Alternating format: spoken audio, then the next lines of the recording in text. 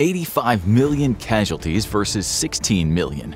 World War II was the most disastrous conflict ever waged on Earth, but how was it many times more deadly than the previous World War? To understand the incredible loss of human life between the two world wars, it's important to know where fighting actually took place in both wars. World War I was so called because it involved all the major European powers who dragged their colonies into the fighting along with them.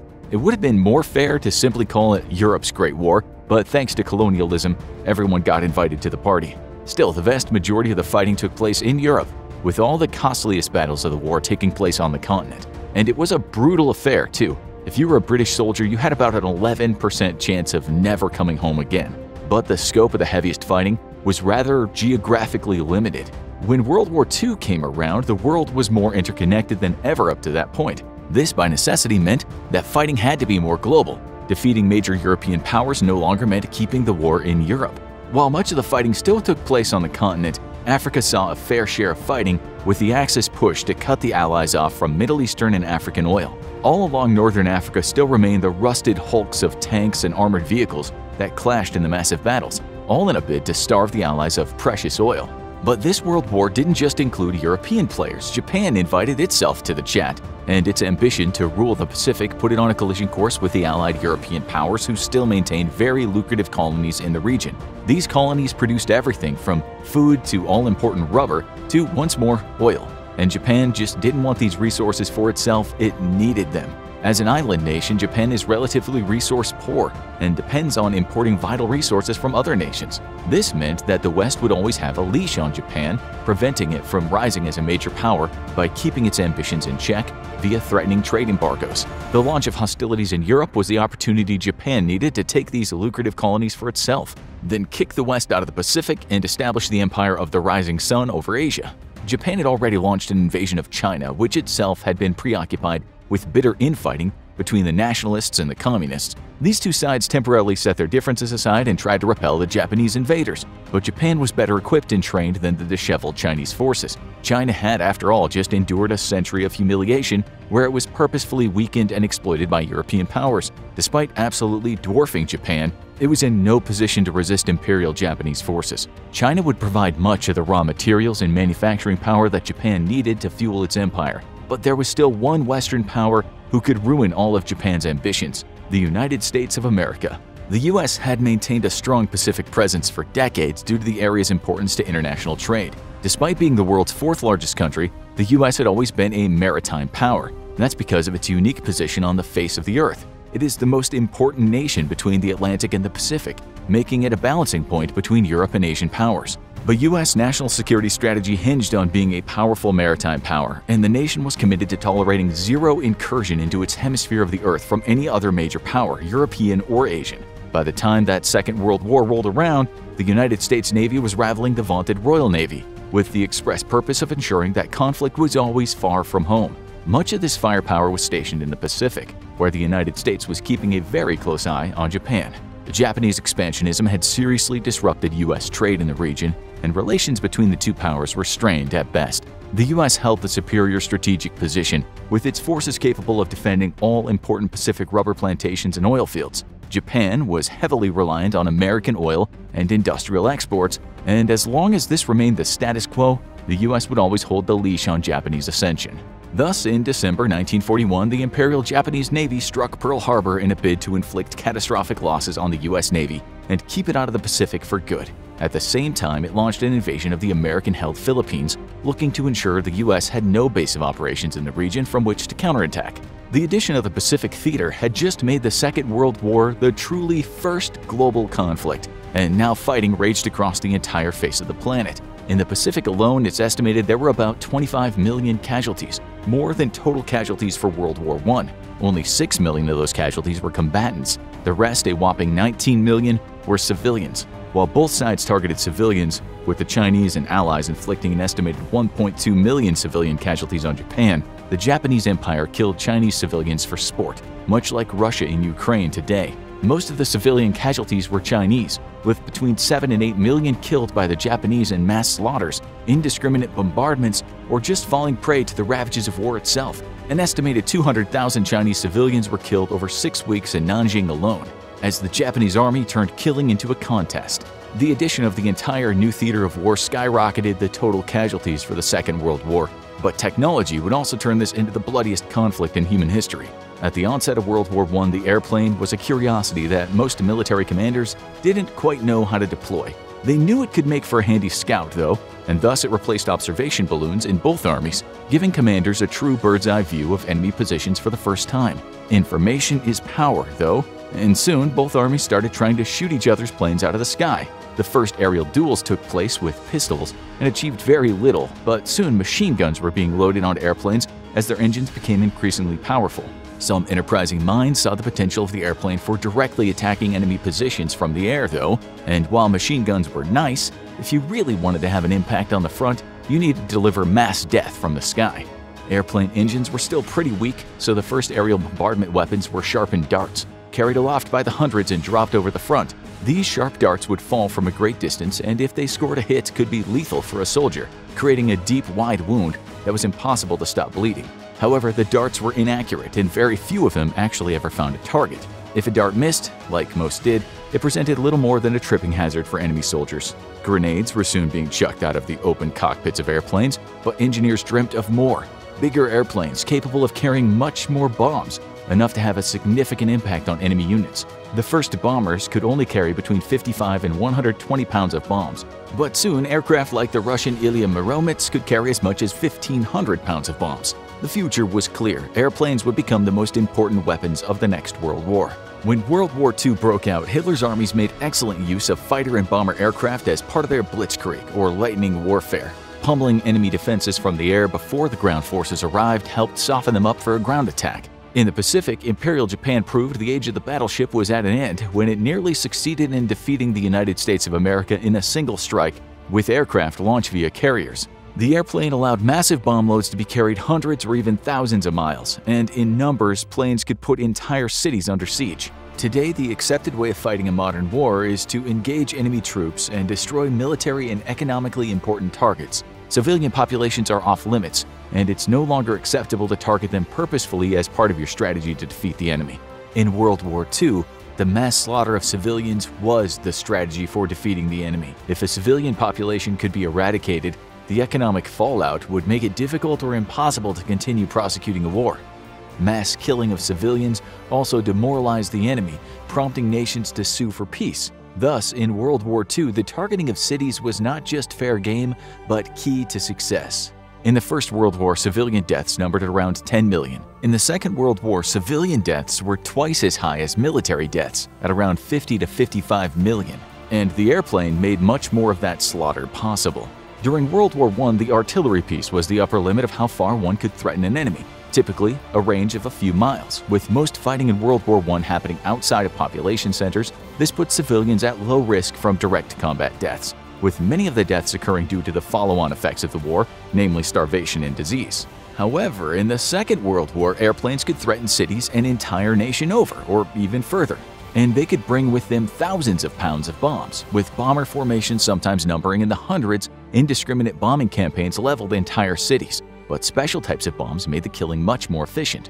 Often cities were targeted with incendiary munitions or bombs designed to create little blast damage and instead fuel massive firestorms. The German city of Dresden was one of the victims of World War II firebombing and turned the entire city into a concrete skeleton covered in ash. Incredibly, the city was reduced nearly to rubble in just 3 days, with 3,900 tons of explosives and incendiary devices dropped on the city by the British Royal Air Force. Such massive devastation in such a short period of time was unheard of in World War I and would have surely shaken both Allied and Central Power commanders to the core. But in the Second World War, the deaths of 25,000 civilians in 3 days was just par for the course.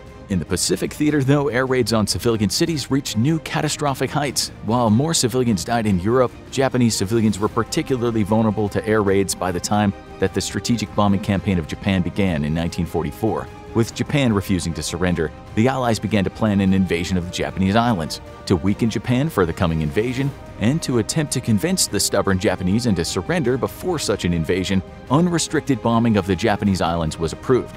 At first, air raids took place against military and industrial targets. However, major Japanese industrial centers were quickly reduced to rubble. By now, Japanese forces were so starved of fuel, trained pilots, and planes that they couldn't mount much, if any, resistance against air raids. Anti-aircraft guns on the ground were nearly useless, as they had difficulty reaching the high-flying American B-29s. With the loss of major industrial centers, the Japanese dispersed their industrial efforts across their cities to homes and small workshops. This made them much harder to target and neutralize, which prompted the approval of mass bombings of the civilian population. Japanese cities were not just poorly defended from the air, but were particularly vulnerable to bombing. Very quickly on, the United States realized that using conventional high explosives was not very effective against Japanese cities, due to the fact that most buildings were constructed out of wood. High explosives were designed to destroy brick and mortar European cities, but Japanese cities were much more vulnerable to incendiary devices. Thus, US bombers began to drop incendiary devices by the thousands over Japanese cities, sparking massive firestorms that razed cities nearly entirely.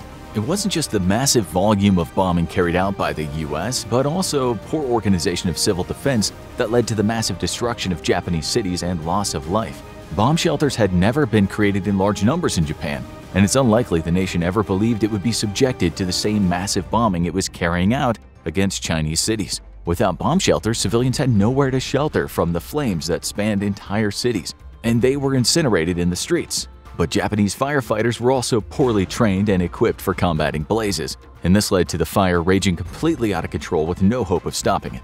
People may remember the nuclear bombs dropped on Nagasaki and Hiroshima, but massive aerial campaigns had so dwarfed the killing of the atomic bombs that when news of the total casualties from the bombings reached Imperial Japanese Command, they were mostly unperturbed. It was only the realization that a single bomb had caused so much devastation that gave them any cause. On the ground, the development of mobile warfare also helped fuel the massive casualties of World War II. Before World War II, troops moved largely on foot, and this limited both the speed and scope of an advance. Forces couldn't spread out as widely or move as quickly as when warfare became mechanized. The marriage between tanks and mechanized infantry allowed warfare to become much faster, cover much more ground. This in turn meant that more territory could be covered, spreading the scope of the fighting and putting more civilian populations at risk. And nowhere did mobile warfare have as dramatic an impact as in the Eastern Front. In the First World War, Russia was defeated relatively early, and the German army didn't require an invasion to force its exit from the war. The violence resulted in an estimated 8 to 10 million dead, with many more that number wounded. In the Second World War, the Eastern Front saw a staggering 40 million dead, about 4 times World War I's figures. The invasion of Russia opened up an entire new front to the war that had been very limited in the First World War, and Hitler's brutal push to Moscow ended up making it the deadliest theater of the war. But Hitler was also busy pumping up his numbers by engaging one of the greatest atrocities in human history. Hitler dreamt of a pure Europe, one free of any race but the Aryan race, with perhaps a token number of survivors of other races to be used as slave labor. To make his sick fantasy a reality, he initiated wholesale industrial slaughter of anyone he deemed undesirable. To make his list, one only needed to be of another race or an undesirable political ideology, or be disabled. Hitler's dreams of a pure Third Reich left no room for anyone who wasn't whole in body and mind, prompting the mass slaughter of individuals with special needs. The best-known victims of the Holocaust are the Jewish people, who suffered between 5 and 6 million of their number killed in concentration camps and mass slaughters across Germany and occupied territory. As the German army conquered new lands, they began the systemic removal of all undesirables, herding them into ghettos where they were quarantined until transportation could be arranged to either work camps where they would live as slave labor or extermination camps. While inside cramped ghettos, they would be walled off from the outside world by barbed wire, armed guards, and often hastily erected concrete enclosures. Food was sparse, and mass starvation along with disease led to the death of many long before the trucks and trains arrived. Often populations would be sorted either before being loaded onto trains or shortly after. From there, some selects deemed healthy or skilled enough would be sent to labor camps to work for industrial, German, and military goods. The rest, what the Nazis considered human chattel, were marked for extermination and sent directly to their deaths. This would often happen by instructing prisoners to strip nude and enter massive shower facilities. This was for their own health, they were told, but once they were inside, the doors were locked and all ventilation sealed. Then the deadly gas was pumped into the room, often causing agonizing death via asphyxiation. Dying inside a Nazi death chamber could take up to 15 minutes, and some even survived after being buried alive by corpses, only to be shot to death by Nazi guards after. But while the Jews suffered the most from the Nazi extermination efforts, they were far from the only populations of the Nazis killed en masse. As the Nazi armies poured into the Soviet Union, Hitler wanted to wipe out the indigenous population completely, so that Russia could be turned over into one giant pure German colony. To that end, he ordered a whopping 5.7 million Soviet civilians to be put to death, many of them simply lined up and gunned down in vast rows.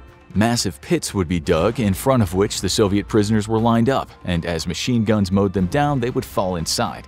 Then a new row of prisoners would be lined up to meet the same fate. When the pit was nearly full, the Germans ordered the dirt to be spread out over it. The next group to suffer at the hands of the Germans were Soviet POWs.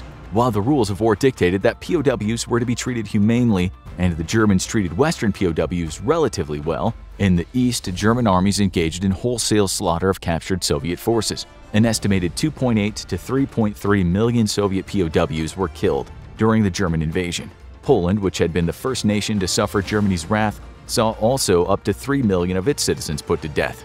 As many as 600,000 Serbs, 500,000 Romani, 25,000 Slovens, and 3,500 Spanish Republicans fighting against Hitler were also exterminated.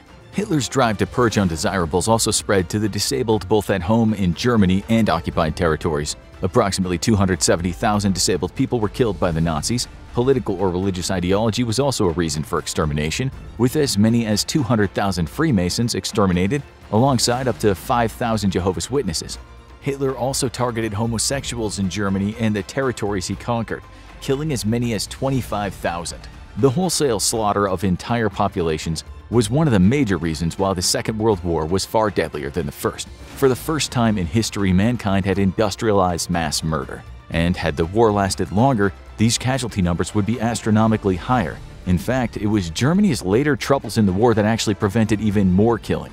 As war materials began to run short, Germany could no longer afford to transport hundreds of thousands of would-be victims to waiting extermination camps, and the drain on manpower and resources caused by the actual fighting spared many from Nazi killings. Adolf Hitler was an idiot, and that's a good thing because it led him to make some really bad strategic decisions during World War II. If Hitler had been a little smarter, we might very well be living in a messed up Nazi-controlled world full of Hitler youth today. Luckily, that's not how history played out. As we progress through some of Hitler's worst decisions during World War II, you might be surprised to find that it was his ego, the name of an enemy, and his belief in the occult that partially cost him the war. Let's start at the beginning. When you're a genocidal maniac like Hitler, your choice of allies can end up being pretty slim. One of the main reasons that Hitler's Nazi Germany allied itself with Italy was because no one else was crazy enough to join him but Benito Mussolini. Most historians argue that Italy wasn't Hitler's first choice for an ally, or even his second or third choice, but when your entire platform is predicated on mass genocide and ruling the world in your own deranged way,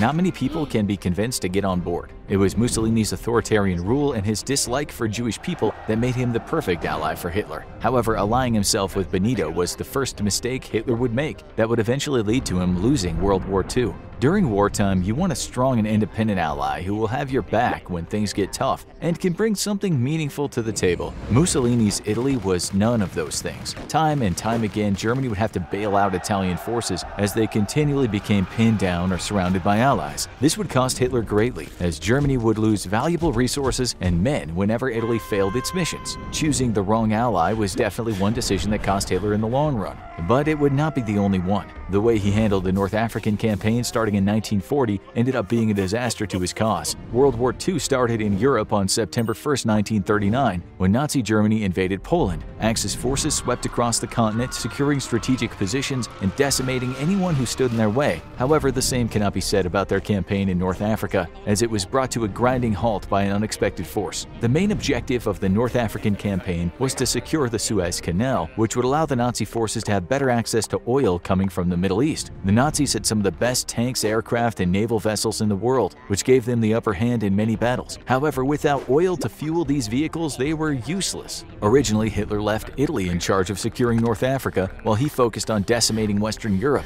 This was his first mistake. Italy had trouble defeating Allied forces in the region from the beginning, and Hitler had to send his men and tanks down to bail them out. The distance between Germany and North Africa meant this would take time, but it had to be done if the Axis powers were going to control the region. Eventually, Hitler decided to send General Erwin Rommel to the region to command the German tank forces in North Africa. His mission was to sweep across the continent from Morocco to the Middle East, and once there, he'd be in charge of maintaining control of the vast oil reserves in the region. This was a wise strategic move for Hitler, but the execution was performed poorly. After some initial success, things started to fall apart in North Africa. The main problem was that Rommel just didn't have the resources or tanks necessary to get the job done. Rommel made it as far as Tobruk in Libya before he ran into some issues. He was able to capture the seaport of Tobruk, but once the Nazi forces began their advance further east, they were stopped by British General Bernard Montgomery in El Alamein. For 12 days, Nazi and Italian forces tried to break the British line without success. Hitler was furious with the lack of progress in North Africa. After a second defeat at El Alamein, Rommel returned to Europe. He complained that he should have been left with the tank battalions in North Africa, where he was sure he could eventually defeat the Allied troops. However, whether it was Hitler's direct orders or his influence over the Nazis' military, Rommel was forced to stay in Germany while his forces in North Africa were defeated. The Allies had secretly landed more troops in Morocco and Algeria. They charged across the region and eventually trapped the retreating Axis forces. Altogether, around 250,000 German and Italian troops were captured.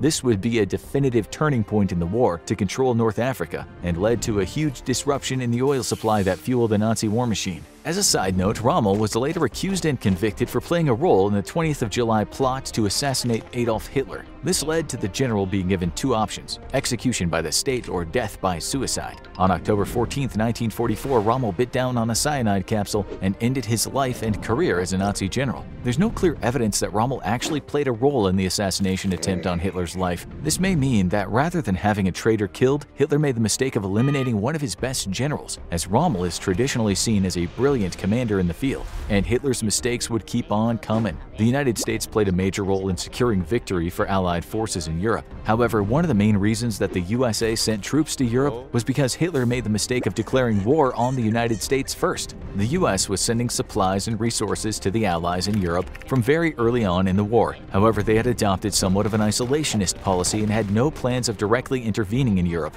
until December 11, 1941. That's when Hitler made another decision that would cost him the war. Early on in 1941, the United States had not sent or had plans to send troops to Europe. Then Pearl Harbor happened. Hitler had no idea that the Japanese were going to bomb Pearl Harbor, but he'd hoped from the beginning that Japan would pull the US into a war in the Pacific. This would cause them to focus their attention on the other side of the world, likely reducing the amount of supplies they were sending to Britain. Instead of letting those events play out, Hitler did something really dumb. He started attacking American supply ships in the Atlantic and immediately declared war on the US. Hitler was delusional, and he thought even if he destroyed American convoys and declared war on the country, the US would still be too preoccupied with Japan to retaliate. However, nothing could have been further from the truth. The United States' economy was incredibly strong and had already begun ramping up wartime production. They had the men, the resources, and now the motive to fight a war on two fronts. At the time, President Franklin Delano Roosevelt was still on the fence about whether troops should be sent to Europe or if the United States should solely focus on Japan.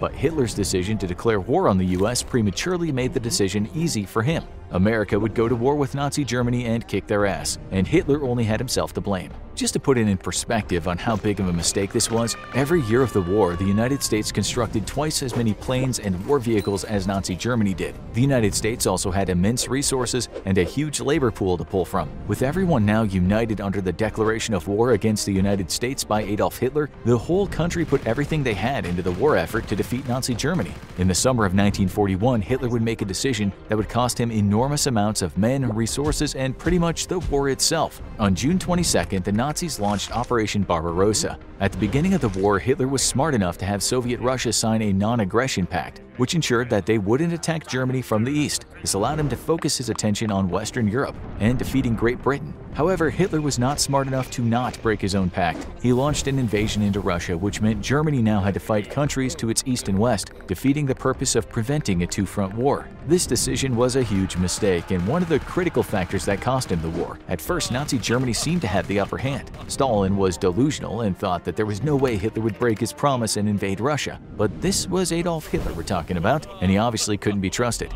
The Germans amassed forces along the Russian border. In fact, they weren't even very discreet about it. Hitler had always planned to invade the Soviet Union. He just wanted to wait until all of Europe was under his control first. However, with resources running low and the need for a new source of labor, Hitler launched his invasion early. He fully committed to this decision, even though many of his military advisors warned that conquering the Soviet Union and fighting a two-front war would be incredibly difficult, if not impossible. He ignored them and launched the offensive into Russia anyway. At the beginning of the invasion, the Nazis were winning almost every battle. Hitler patted himself on the back for a job well done and scoffed at anyone who was still wary of sending troops into Russian territory. History has shown that trying to take over Russia never works out well for the invading force. Nazi morale was high as they marched further and further into the Soviet Union. The dirt roads were passable in the summer months, and the Nazi uniforms provided enough warmth to stay relatively comfortable even at night. Hitler was so convinced that the war in Russia would be over quickly that he held off on sending more supplies and winter gear to the troops who were advancing further into the Soviet Union. But as the winter months approached, the weather began to change. The tide of the war in Russia was about to shift. Operation Barbarossa was a massive offensive with 3 different attack forces spread across approximately 1,800 miles of land. As all 3 parts of the German army started to reach their objectives, they were slowed down by terrible weather, lack of food, and depletion of resources. The Russian people destroyed their own villages, farms, and factories as they retreated further into the Soviet Union to get away from the Nazi invasion.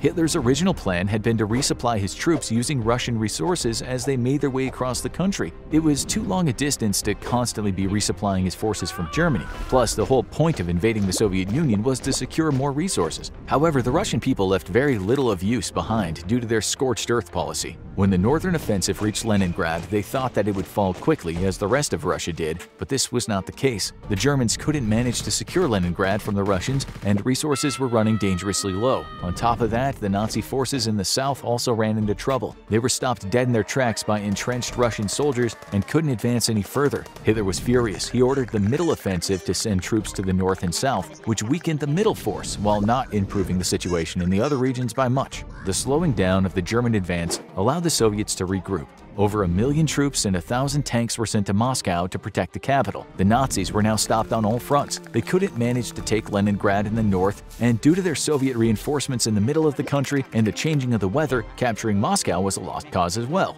It was becoming more and more clear that Hitler's decision to invade Russia was a huge mistake. The Germans had not brought enough winter supplies due to Hitler's overconfidence. He also gravely underestimated the resilience of the Russian people and how many of them would join in the cause to stop Germany from taking their land. Stalin had a huge population to fuel his war machine, and the resources contained within the Soviet Union's borders allowed them to quickly resupply, while the Germans struggled to get simple things such as food and warm clothes to their troops. While the invasion of Soviet Russia was failing, Hitler seemed to lose his mind. He started blaming everyone else for his bad decisions. This led to another huge mistake. Rather than listening to his generals and advisors who knew more about war than he did, Hitler decided to make himself commander-in-chief of the Nazi army. He couldn't believe that his troops hadn't yet secured Russia. They would have to double their efforts, and anyone who ever mentioned the word retreat would be executed. Everyone who had been serving on the front lines of the war knew that trying to subdue Russia and take its capital would be a lost cause, but Hitler would hear none of it. He wanted Moscow to fall, and he wanted it bad. So he put himself in charge of the military to make sure that no one did anything rash like withdraw and come up with a better plan. Hitler was going to take Russia or lose the war trying, which is exactly what he did. He had to put himself in an unwinnable position, fighting 2 fronts while also bringing the United States into the fray. And he was quickly running out of resources. Things were about to go from bad to worse, and it all had to do with Hitler's next few decisions. Hitler often let his feelings get in the way of making good wartime decisions, and perhaps there's no better example than the Battle of Stalingrad, which began in August of 1942 as part of the Nazis' southern advance into Russia. The city was a manufacturing hub for the Soviets, which meant it had great strategic importance. The Nazis did not necessarily need to secure the entire city in order to disrupt the Russian supply chain. Instead, all they really needed was to blockade Stalingrad to make sure nothing got in or out. However, Hitler had something else in mind. For Hitler, there was almost nothing more important than taking the city of Stalingrad. Not because of its importance, but because it was named after Joseph Stalin, the then leader of the Soviet Union. Hitler believed that it'd be a huge blow to Russian morale and a huge boost to his own ego if the Nazis took the city bearing the leader's name. To be fair, Stalingrad would have provided the Nazis with desperately needed fuel and supplies, but Hitler couldn't help but let his feelings get involved in this wartime decision. For 3 months, the Nazis tried to take the city. They were unsuccessful due to Hitler's obsession with conquering Russia on all fronts, rather than focusing his troops on one location. The Nazis even had taken much of the oil fields and resource-rich areas of Ukraine and Crimea. But rather than holding the line and coming up with a better plan, Hitler ordered his troops forward to the meat grinder of Stalingrad. This was a huge mistake because it left their rear flank vulnerable to counterattack. Whether Hitler realized this and just didn't care, or he was too focused on taking Stalingrad to notice, is up for debate. Regardless, Soviet generals did notice, and they sent a force to attack the rear guard of the Nazi army. The Soviets managed to break through the Nazi defenses and surround them. This allowed the Soviets to cut off desperately needed supplies by capturing military bases and airfields as they tightened their hold in the region. Hitler ordered General Friedrich Paulus, who was in charge of the Nazi forces in southern Russia, to continue fighting or be court-martialed and let someone else take over. Paulus decided to take the third option and save the lives of many of his men as possible by surrendering to the Soviets instead. Due to Hitler's crazed attempt to take Stalingrad, which was done mostly because of the name, the Nazis lost hundreds of thousands of men in southern Russia. After Stalingrad, there was no hope of Hitler turning the war around. The Nazi forces were now retreating back toward Germany, the Soviets capturing anything they left behind and wiped out Nazi forces that got in their way. By the beginning of 1943, not only had Hitler lost millions of troops and vehicles, but he was losing the confidence of his people. The low morale of civilians and military personnel alike would cause the Nazi war machine to be less effective. Early footage of Nazi rallies show huge crowds of enthralled people hanging on Hitler's every word. However, after the Eastern Front began to collapse and the threat of a Soviet invasion loomed on the horizon, the German people started to panic and lose faith in their fearless leader. The final nail in the coffin was the failed attempt to invade the Soviet Union and secure Moscow and Stalingrad. This wiped out any remaining morale left in the German people. To make matters worse, Winston Churchill and Franklin Delano Roosevelt had just met in Casablanca and decided it was time to commence bombing runs on German soil. This led to death and destruction at home, which the German people had not experienced up to this point. It was a real eye-opener that their Führer might not be able to deliver on all the promises he made, and the war might be in fact a total loss. At the end of the summer in 1943, incendiary bombs were dropped on Hamburg. The destruction and fire they caused destroyed practically the entire city and killed around 40,000 people. After the bombing run, approximately 900,000 Germans were left homeless. The war had now become very real for the average German citizen. It also became clear that many in the military were losing faith in the Führer. Over 20,000 Nazi troops were court-martialed and executed for various reasons, most of which stemmed from their lack of confidence in Adolf Hitler. Without the trust and enthusiasm of his people and military personnel, there was no way that Hitler could win the war. The only thing worse for Hitler than having the Russians closing in from the east, Italy falling apart in the south, and military supplies running low on all fronts would be if the British and Americans somehow managed to land in France and secure a foothold on mainland Europe. On June 6, 1944, Hitler's worst fear came to be. On top of being crazy, egotistical, and power-hungry monster, Hitler was also gullible. He allowed the Allies to trick him and his generals into deploying troops at the wrong locations along the Atlantic Wall as D-Day was carried out. The Allies knew they'd be landing at Normandy, but they definitely didn't want Hitler to know that, so they used false radio broadcasts, dummy aircraft, and misinformation to trick Hitler into moving his forces away from the actual landing zones. The plan worked, and when Allied forces stormed the beaches, they met much less resistance than they would have otherwise. There's no doubt that the D-Day invasion was a gruesome and terrible moment in World War II history that cost the lives of thousands of Allied soldiers, but it ended up being successful because of the Allies' ability to trick Hitler. With Allied troops now on mainland Europe, there was nowhere to run. Nazi forces were recalled back to the fatherland as an invasion of Germany was now imminent. All of the key events mentioned thus far were not the only reasons Hitler lost the war. There were some factors that Hitler handled poorly throughout the entire conflict that led to his demise. These can't be pinpointed to a specific event or battle, but instead show how a bloodthirsty tyrant can let his vision for world domination get in his own way. Perhaps the biggest mistake that Hitler made was overextending his forces. This was such a problem because throughout the war, maintaining supply lines was a huge issue for the Nazis. They constantly found themselves in need of more resources, the most important of which were fuel and food to supply their vehicles and troops. In the initial months of the war, Axis powers secured vast amounts of land across Europe and North Africa. However, this meant that supplies and resources needed to travel incredibly long distances to reach troops. Vehicles and ammunition that were made in Germany could take weeks or months to reach the front lines. Might sound crazy, but Nazi Germany even had to rely pretty heavily on horses to transport supplies to some regions due to a lack of vehicles and landscape. This meant Hitler's war machine moved quickly at first, but then came to a grinding halt. as supplies took forever to get where they needed to go. If he was somehow able to quickly move the resources and his troops needed throughout the entire war, it's likely Hitler could have won. The German supply line also forced Hitler into one of the biggest mistakes in World War II. Nazi forces needed oil, and they needed a lot of it. This was the main reason why Hitler invaded the Soviet Union. If he had been able to secure oil, steel, and food from any other source, he could have avoided starting a war with Russia, which would have meant Germany wouldn't have needed to fight a war on two fronts. Therefore, it was the lack of resources and supply line issues that were the overarching cause that led to Adolf Hitler losing World War II. Perhaps the most surprising factor that led to Hitler's defeat wasn't anything to do with the military or supply chain at all. Instead, perhaps his obsession with magic and the occult was a driving factor behind some of his worst decisions. The Nazis' fascination with the occult wasn't just made up to create Indiana Jones movies. Instead, mysticism played a pretty important role in Hitler's decision-making policies. For example, the Nazis were constantly on the search for the Holy Grail, as the promise of everlasting life was a huge draw for Hitler and his entourage of occultists. Hitler and the rest of the Nazi leadership were not Christians, but they still believed that certain relics were imbued with mystical powers. But the search for mystical relics was only one aspect of Hitler's use of the occult. He actually used pretty strange practices to help make some wartime decisions as well. Some accounts report that Hitler and Nazi military leaders frequently used a pendulum and dowsing rod to determine the location of Allied warships on maps of the ocean. These devices have no actual magical powers or any measurable effect on determining the location of an object, including naval vessels, so any decisions made using these techniques would be as good as if Hitler had just closed his eyes and randomly pointed to an area on the map with his finger to determine where the Allied forces were. Other important military decisions were made under the advisement of astrologers, magicians, and tarot card readers. Again, there's no scientific basis that any of these practices can have a positive effect on wartime decisions. Belief in the occult and mysticism definitely played less of a role in Hitler losing World War II than the other factors discussed in this video, but you can't help but wonder how many of his bad decisions were actually the result of following the advice of psychics or in pursuit of some magical artifact. World War II has many endings. For some, it ended in a Berlin bunker. For others, it happened when a formal declaration of surrender was signed in France. Even after these events, World War II continued to rage on in the Pacific, until a final ceremony was held aboard a battleship in Tokyo Bay. The craziest part is that World War II didn't actually end for several more years after these events for some people. In official documents and textbooks, two major events signaled the end of World War II. But what actually caused the Axis powers to finally give in to demands of the Allies?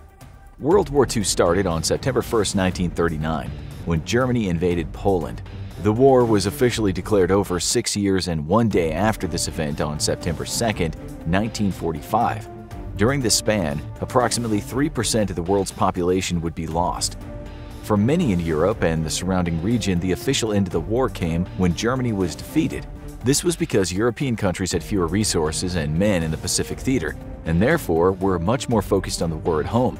The United States and countries in East Asia, on the other hand, would continue fighting World War II for many more months. So for all intents and purposes, World War II actually came to an end for different parts of the world at different times. Obviously, the end of the war for Hitler happened when he shot himself in the Führer bunker, and even so, the fighting in Europe would continue for several more days. But how did the Axis powers find themselves in this predicament? Germany had swept across and held most of Europe for 3 years without much of a problem. It was a series of big mistakes that would lead to the end of the Third Reich and the war in Europe. The beginning of the downfall for the Axis powers in Europe happened when Germany decided to invade the Soviet Union and fight a war on two fronts. Hitler thought that he could easily overpower the Soviets and then focus his attention on the rest of the Allied forces to the west. But that was not the case. As the Soviets retreated deeper and deeper into the frigid homeland, the Axis powers were spread thin. The brutal climate, lack of food, and the Soviets' scorched earth policy led them to successfully repel the Axis forces. The scorched earth tactic utilized by the Soviets was to salt their fields so nothing would grow, burn down bridges, and destroy any factories or buildings they thought would be useful to the enemy's advance. This led to the complete destruction of Soviet lands, towns, and cities by their own hands, but kept the Axis soldiers from getting a foothold in their country. While Hitler had his forces split on two fronts, the Allies invaded Sicily from the Mediterranean and proceeded into southern Italy. There, they defeated the fascist Italian forces, causing the front to collapse, eventually leading to the capture and death of Benito Mussolini at the hands of the communist partisans. Then, on June 6, 1944, the beginning of the end of the war in Europe was put into motion when the D-Day invasion of Normandy was carried out. Allied forces now had troops in northern France. It was in 1944 that the tides of World War II changed. However, there was still a long way to go before victory would be declared. Before the final nail could be put in the Axis coffin, one vicious battle needed to take place. This came to be known as the Battle of the Bulge. Germany had one way out of defeat, and that was to break the Allied lines on one of the fronts.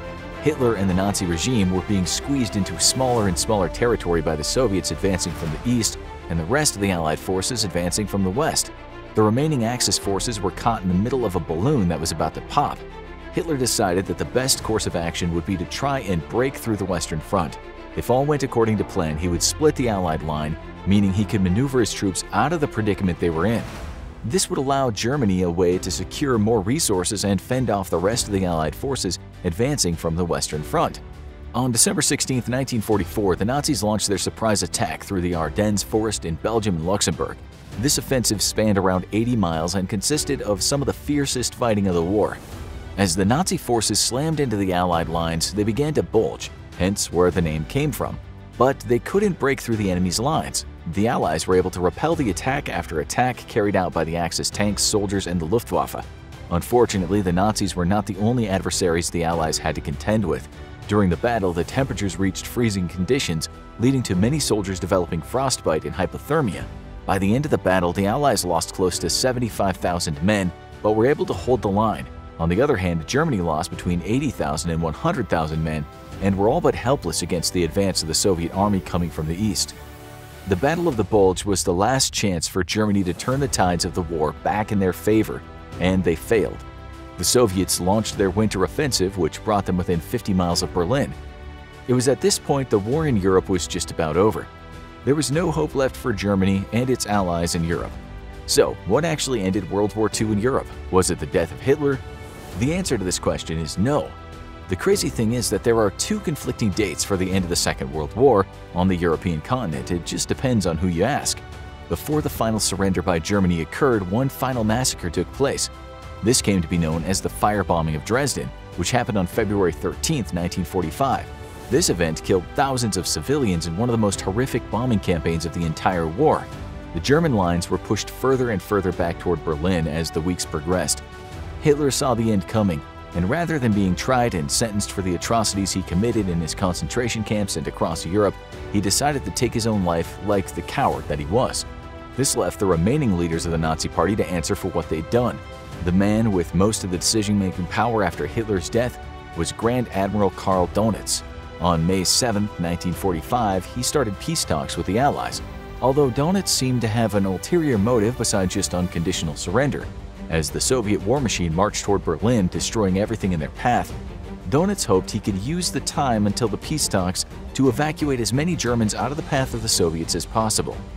To be fair, the Russians were brutal to any Nazi sympathizers they came across, as they would not soon forget the brutality their homeland faced as German troops marched across the country.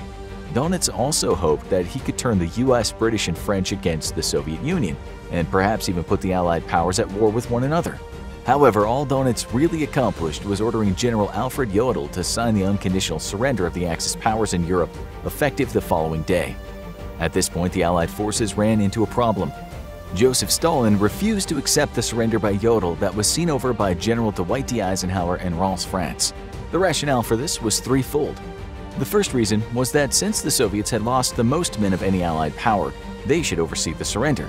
The second reason was that Stalin felt like the surrender should happen in the enemy capital of Berlin. And the third reason, and the most likely for why Stalin objected to the signing in France, was that there was no Soviet diplomat present at the peace talks. Therefore, Stalin had the Germans sign a second declaration of surrender in Karlshorst, which was a suburb of Berlin. It was there that Soviet Marshal Georgy Zhukov oversaw the surrender of the Germans. This happened on May 8th, but the Nazis asked for 12 hours to ensure that all of their troops received the order that there was to be a ceasefire and no unintentional conflicts broke out. The Soviets agreed, but only verbally. However, by the time everything was settled, it was May 9th. This resulted in two different dates for the end of World War II in Europe. The first was on May 8, 1945, with the surrender in France under the watch of Eisenhower, and the second was in Berlin on May 9, 1945, observed by Zhukov. So, if asked when World War II actually ended in Europe, the answer is a little tricky. It just depends on who you ask. Even though the fighting in Europe was over, there was still a war raging on in the Pacific. In that part of the world, Japan and the Allied forces battled on land, in the air, and at sea. Unfortunately, the end of this part of World War II would end in nuclear explosions, the destruction of entire cities, and the loss of unfathomable amounts of life. The war in the Pacific had a different start date than the one in Europe. On September 27, 1940, the Tripartite Pact was signed in Berlin by Germany, Italy, and Japan. This agreement stated that if any of the three nations were attacked by another nation not already in the war, the others would provide assistance. This alliance was used as a deterrent to keep the United States on the sidelines and out of the war. The Tripartite Pact also recognized that at the end of World War II, if the Axis powers were victorious, Germany would control Europe and the surrounding region, while Japan would be the rulers of East Asia and into the Pacific. Tensions between the United States and Japan had been growing since the US had imposed sanctions on Japan to slow its expansion and economic growth. Even though the Tripartite Pact was put into place to stop other countries from aiding the Allied powers, things went sideways with one event. A single decision by Japan would eventually lead to their downfall and the very end of World War II. Japan couldn't expect the rest of the world to take them seriously if they allowed the United States to slow their expansion goals. However, Japan also knew that if they went to war with the US, it was going to be a difficult fight to win. There was a chance that Japan could be victorious without much help from Germany and Italy, as long as they could use the element of surprise to destroy the United States Pacific Fleet in a single attack. They chose to do this through the bombing of Pearl Harbor. The Japanese knew that if they could catch the US Pacific Fleet at dock, they could use their bombers to destroy most of the ships. Unfortunately, not everything went as planned, and several key vessels in the fleet, including all of its aircraft carriers, were out at sea. Unknown to Japanese intelligence, these ships had been delayed due to bad weather and would not be back at Pearl Harbor for several days. It's just a matter of dumb luck that the carriers were not back when the Japanese attacked. This event would also be one of the key factors that would lead to the end of World War II. There is no doubt that the attack on Pearl Harbor was a devastating blow to the US Navy, but the Japanese had failed to complete their main objective, the complete destruction of the Pacific Fleet. This, along with missing key targets such as fueling facilities and repair docks, allowed the United States to repair several ships, refuel the carriers, and launch a world of hurt on the Japanese forces in the Pacific. Pearl Harbor also caused the United States to join the Allies in Europe, which was one of the critical factors that allowed the Allies to eventually declare victory in that part of the world. Looking back at the war, Pearl Harbor might have been the decisive turning point that eventually led to the actual end of World War II. If Japan had not provoked the US to enter the war by bombing the fleet, Germany might have been able to win Europe. Japan would have also likely been able to hold their own in the Pacific, and once Germany and Italy controlled their region of the world, they could have provided more resources for Japan to conquer the rest of Asia and the South Pacific. However, the fact that the United States joined the World War II as a result of the attack on Pearl Harbor meant the Axis powers now had another powerful military to fight against. Japan now found itself in a desperate position. US forces were closing in on all sides. The final major battle in the Pacific theater was the Battle of Okinawa. The United States planned to take the island of Okinawa and use it to launch bombing runs and an invasion force into the main island of Japan. On April 1, 1945, over 60,000 US soldiers landed on the beaches of Okinawa. They fought Japanese forces for almost 3 months before finally securing victory, but at a great cost. The island's dense forests and harsh volcanic landscape made securing it difficult. This also gave Japanese soldiers an advantage because they had the home ground advantage, which allowed them to set booby traps and ambush US soldiers. After the battle was over, the United States had lost around 12,000 men. 90,000 Japanese troops were killed in the battle as well.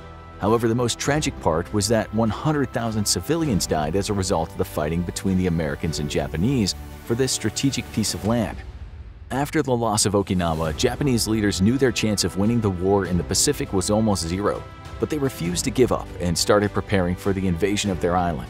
However, the invasion would never come, as what would happen next prompted the surrender of Japan and the official end of World War II in the Pacific. When US military strategists concluded an invasion of Japan would cost somewhere in the range of 1 million soldiers' lives, they decided to try a different way to end the war. The US brought in their newest and most deadly weapon yet, the atomic bomb. Only weeks after the first successful test of an atomic bomb on July 16, 1945 in Alamogordo, New Mexico, President Truman gave the go-ahead to use the destructive weapon on Japan. It was August 6th when the B-29 bomber named Enola Gay took off from the Mariana Islands. The bomber flew over mainland Japan and dropped the first atomic bomb as a way to destroy the manufacturing city of Hiroshima. However, due to its immense power, the explosion also killed somewhere between 70 and 120,000 people. This does not include the people who died later on from radiation poisoning and other complications due to the blast. When Japan did not surrender immediately, the boxcar was sent to drop a second atomic bomb on the Japanese city of Nagasaki. This bomb was actually more powerful than the first and killed somewhere between 50 and 80,000 people. The morality of dropping 2 atomic bombs on cities where the number of civilian casualties was known to be in the tens of thousands can be debated. Regardless, these 2 massacres did eventually lead to the surrender of Japan. One of the things that made this operation especially messed up was the fact that Hiroshima and Nagasaki were chosen as targets not because they had the most military significance, but because they hadn't been bombed extensively before. This was done to ensure the bombs did the most damage possible and optimize their efficiency. Unfortunately, as these cities were still pretty much intact and hadn't been bombed yet, there were still a lot of people living in them. Yes, this allowed the bombs to cause the destruction of military manufacturing facilities and eliminate enemy soldiers, but it also led to the deaths of countless innocent people as well. But something even crazier happened between the dropping of the first atomic bomb and the second one, an event that also contributed to the unconditional surrender of Japan that's not quite as well known. On August 8, 1945, the Soviet Union declared war on Japan and invaded Manchuria. This meant that not only were the Japanese soldiers being obliterated on the island in the Pacific, but the Red Army was marching their way through China and slaughtering any enemy soldiers they came across. Japan was already struggling to fend off the United States, and there was no way the country would succeed in also fighting the Soviets. The fact that Manchuria was on the mainland and many soldiers had already been brought back to Japan to fight off the imminent American invasion meant there was literally nothing Japan could do to hold their territories on the continent of Asia. Between the atomic bombs and the Soviet invasion, Emperor Hirohito of Japan announced that the country would be surrendering on August 15, 1945. It would take a couple of more weeks for word to spread and preparations to be made for the formal surrender of Japan and the official end of World War II in the Pacific. On September 2nd, General Douglas MacArthur formally acknowledged Japan's surrender, which was signed by Foreign Affairs Minister Mamoru Shigemitsu on board the U.S. Missouri. The battleship was anchored in Tokyo Bay and surrounded by over 250 Allied ships. From the start of World War II, when Hitler invaded Poland, to the surrender ceremony aboard the U.S. Missouri, a total of 2,194 days had passed. It was the bloodiest war the world had ever seen in its history. Japan's surrender marked the official end to World War II around the world. Now everyone could move on from the atrocities and devastation of the previous years. Or could they? The craziest part about how World War II actually ended was that for some the war continued on, even after September 2nd. In the Philippines, there was a group of Japanese soldiers that refused to believe the war had ended. One man, named Hiro Onoda, was 23 years old when he was deployed to the Philippines to fight off the advancing American soldiers in 1944. He was in a squad with 3 other men, and all 4 of them believed that the reports of Japan surrendering were just propaganda to trick them into turning themselves over to the enemy. For years after the formal surrender of Japan, these men attacked Filipinos because they thought they were still fighting in World War II. This went on until about 1950, when one of the soldiers finally turned himself in and learned the truth about what had actually happened 5 years earlier. But Onoda and the other 2 soldiers refused to give up. It wasn't until 1972 that the Filipino police shot 2 of the Japanese soldiers, ending their delusions of fighting a war that ended 25 years earlier.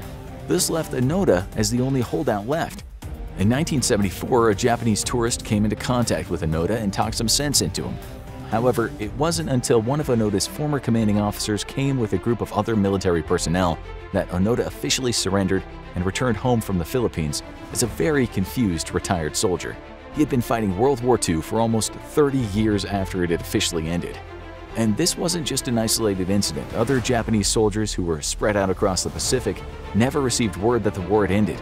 They continued to fight, not believing for a second that Japan would ever surrender, let alone lose the war. The last orders these soldiers were given was to fight until the bitter end, no matter what. They were so devoted to the emperor that they would gladly lay down their lives for their country, and the thought of surrender never even crossed their minds. This just goes to show that the end of World War II did not happen at the same time for everyone.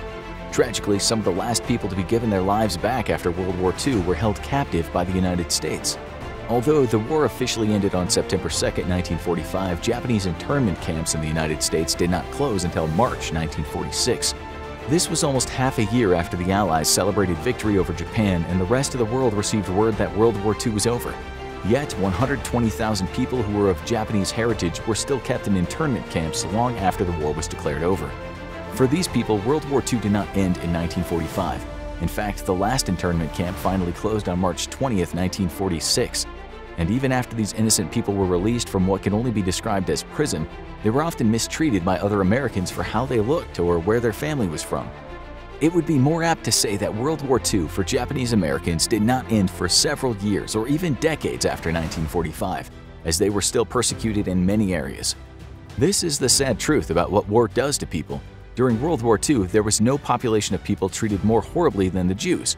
For many, the atrocities of the war would never be forgotten. World War II would be part of them for their entire lives as they suffered from PTSD and other afflictions caused by the Nazis and their allies. It's important to remember that even until this day, the horrors of World War II are ingrained in the psyches of many in the Jewish community. Even when the fighting stopped, there was still a long road to recovery for many people. United States soldiers who fought for years in the war did not actually get to experience the end of World War II for many months after the surrender of Japan. The soldiers wanted to return home now that the fighting was over. This wasn't an unreasonable request. However, many were required to stay abroad and oversee the transitions to new governments and to ensure that the peace treaties were enforced. Soldiers in the Pacific got so angry with being ignored by their representatives that they came up with the slogan, "No boats, no votes." This would be written or stamped on letters sent back to the United States as a way to remind those in the government that if they weren't allowed to return home soon, there would be hell to pay in the next election cycle. Things got so bad that U.S. soldiers started to hold protests against their own government. On Christmas Day in Manila, around 4,000 American soldiers held a mass demonstration to bring attention to their cause. They wanted to go home, and if the government wasn't going to bring them back, they were going to cause trouble. And this wasn't the only example of protests occurring. Demonstrations in London, Paris, and Frankfurt all carried the same battle cry. Some saw this as a form of mutiny, so the stranded soldiers had done their duty during World War II and risked their lives. It didn't seem like too much to ask to be brought home. The soldiers eventually did get back to the US, but many did not consider the war over until their boots were back on American soil. Officially, there are 3 different days that World War II ended. For many Europeans, the war was over on May 8th and is celebrated as Victory in Europe Day or VE Day. However, in Russia and Eastern Europe, some maintain that the official end of World War II happened on May 9th, when the Germans surrendered to the Soviets just outside of Berlin. For some countries in East Asia and the United States, the end of World War II didn't occur until September 2, 1945, when the Japanese officials signed the documents at the surrender ceremony aboard the USS Missouri. This became known as Victory over Japan Day or VJ Day. However, for many, World War II continued on even after the Axis powers' surrender in Europe and Asia. A Cold War between the United States and Germany, a Nazi flag on the moon, and an American Pacific Empire? These are some of the weirdest consequences of the United States staying out of World War II. By 1940, Europe and East Asia were aflame with war. Germany had launched a brutal assault against France, taking the country in mere weeks. A complete military disaster was only narrowly avoided thanks to the incredible efforts of the British in the Dunkirk evacuation, though Hitler's own incompetence played a large role in that too. With the Allied forces pinned against the sea, Hitler inexplicably ordered his panzers to stand down, relying on the Air Force to mop up the survivors and thus allowing their escape. But the Allies had lost their foothold in Europe, and Britain was increasingly looking like the next target for Nazi invasion. Surviving World War I, German veterans beamed with pride at their conquest of Europe, even as Hitler turned his hungry eyes east toward the Soviet Union. In Asia, Japan had launched a brutal war against China. The small island nation desperately needed the manpower and raw natural resources of China to fuel its dreams of empire, and with complete military superiority, had led a devastating attack against the nationalist Kuomintang and the Communists. They used chemical weapons with impunity, knowing the unsophisticated Chinese couldn't hope to respond with their own, while they slaughtered civilians and POWs by the thousands. Despite a world in the grip of the most violent conflict in human history, the United States teetered on the brink of neutrality. Its citizens remembered all too well the brutality of World War I and the hundreds of thousands who had returned home with horrible wounds or not at all. The conflicts over there were a European and an Asian affair and had nothing to do with the United States. The hope to ensure peace between all mankind through the League of Nations had failed, and now Americans were more disillusioned than ever with the world. Why should they have to go fight other countries' wars when they could simply remain home, safe and secure thanks to 2 big oceans and one of the best navies in the world? For Americans suffering through the Great Depression, there were simply bigger problems at home. Everyone else would have to solve their own this time. Isolationists in the US believed that the ongoing conflicts in Europe and Asia were the concerns of the nations involved and had nothing to do with the United States. Europe loved starting wars with itself, hosting a new major war every 20 years or so. Why would this be any different? The conquest of East Asia by the Japanese was unfortunate for those involved, but America and the rest of the Western powers had themselves long exploited the Chinese. In the minds of isolationists, the US could simply build up its military and remain neutral, working to ensure that no navy could challenge America in the Pacific or the Atlantic. The America First Committee and similar organizations all preached the message of isolationism and political neutrality, influencing the public through radio, print advertisement, and big rallies in large cities. Celebrities of the day, such as Charles Lindbergh and popular radio priest Father Charles Coughlin, spread the message of isolationism. Lindbergh even lashed out at President Roosevelt, who publicly claimed that the Nazis were a threat to democracy everywhere. Lindbergh would go on to say, "These wars in Europe are not wars in which our civilization is defending itself against some Asiatic intruder. This is not a question of banding together to defend the white race against foreign invasion." Turns out Lindbergh was a white supremacist who also claimed that racial strength is vital. He even wrote a Reader's Digest article stating that our civilization depends on a Western wall of race and arms which can hold back the infiltration of inferior blood. The America First Committee liked what it heard from Lindbergh, and soon its leader, Robert E. Wood, head of Sears Roebuck, invited Lindbergh to join the group and preach the good news about white supremacy and isolationism across the country. However, isolationist movements began to stumble thanks to Lindbergh himself. His previous glory and fame for feats in aviation had already tarnished significantly due to his blatant racism. But in a speech in Des Moines, Lindbergh announced it was time to name names. According to Lindbergh, the three most important groups who have been pressing this country toward war are the British, the Jewish, and the Roosevelt administration. Pressed on the matter, Lindbergh claimed that the Jews of all people should be fighting the hardest against the war, as in his eyes they would suffer the most. He then denounced the infiltration of the press, film industry, radio, and government by Jews. Lindbergh was immediately denounced as an anti-Semite. Interventionists, meanwhile, preached their own gospel. The US didn't just have a moral obligation to stand against Hitler, but a national defense obligation. If the democracies of West Europe fell to Hitler, then this critical line of defense against a powerful Germany would also fall and leave the US alone to face it in some future conflict. If France and Britain fell, Hitler would be in control of much of the world's oceans and the vast resources of the rest of the planet, as none would be able to oppose him. President Roosevelt described the situation as living at the point of a gun.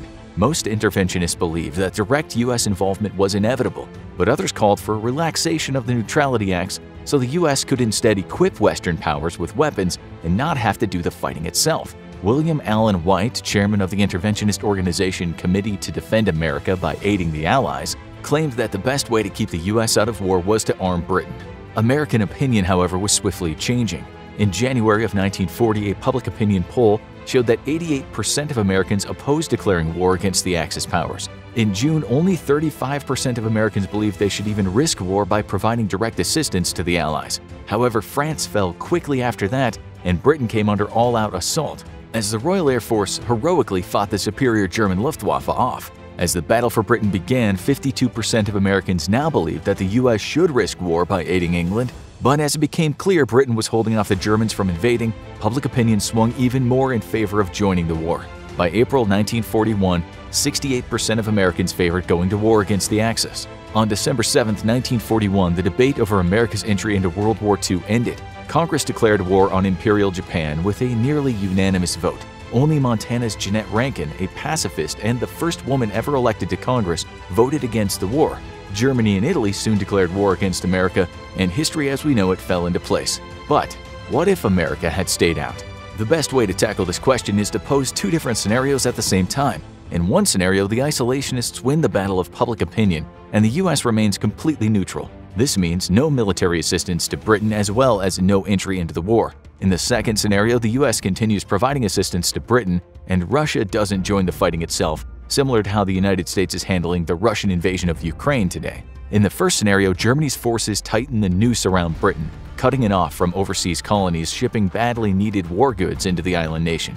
Though Britain had the superior navy, the German navy made great use of U-boats to intercept British shipping. With shipyards in France and Norway under German control, and the vast resources of mainland Europe largely under its command, Germany is able to slowly outgun the British Navy, as the Royal Navy finds it more and more difficult to replenish combat losses. In the skies, the same scenario repeats. A big part of the reason the British Air Force was able to fend off the Luftwaffe is because it was receiving steady resupply from America. But forced to fight on its own means, the RAF slowly but surely begins to run out of oil, rubber for plane tires, and even ammunition. Eventually, it too is unable to replenish losses fast enough to keep up with the Luftwaffe.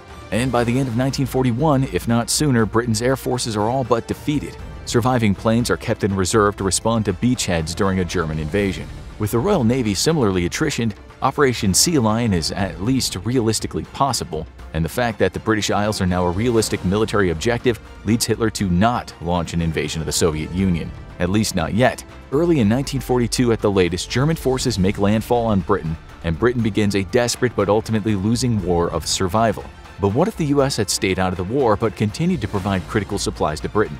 This phase of the war would have remained largely the same, though losses in manpower are harder for Britain to replenish than war materials. Ultimately, an invasion of the British homelands is delayed, but not indefinitely, and an invasion by 1943 is very likely. Hitler does run the risk of bringing the United States into the war regardless, but he may have taken a cue from history and learned from Germany's past mistakes. This would mean that he wouldn't approve the unrestricted submarine warfare that pushed the US into joining World War I. Instead, Hitler shows patience as his Air Force and Navy slowly but surely reduce Britain's available manpower. In the end, Hitler still invades Britain, and without US forces to help, the island nation falls. In Africa, Hitler's superior forces cut off the British from the Middle Eastern oil early in the war. Without US reinforcements, Britain is forced to stand alone against Rommel's desert armies, to disastrous effect. While they put up a spirited defense, inevitably superior German resources trump British resistance, and now Germany is left with its hand on the global oil supply. This causes a great deal of concern within the United States, but the US can be self-sufficient if it needs to, thanks to its own vast oil reserves. However, Hitler is now the most politically powerful leader in history, thanks to his ability to control the flow of Middle Eastern oil. This victory ensures the German war machine can run unopposed indefinitely, completely overwhelming any would-be adversary. In Eastern Europe, Hitler eventually breaks his cooperation pact with Stalin, but at a later date than happened in our timeline. This is due to his need to mop up British resistance on the home islands, but with Prince Edward as a puppet monarch on the British throne, Hitler effectively controls most of Britain a year after the invasion.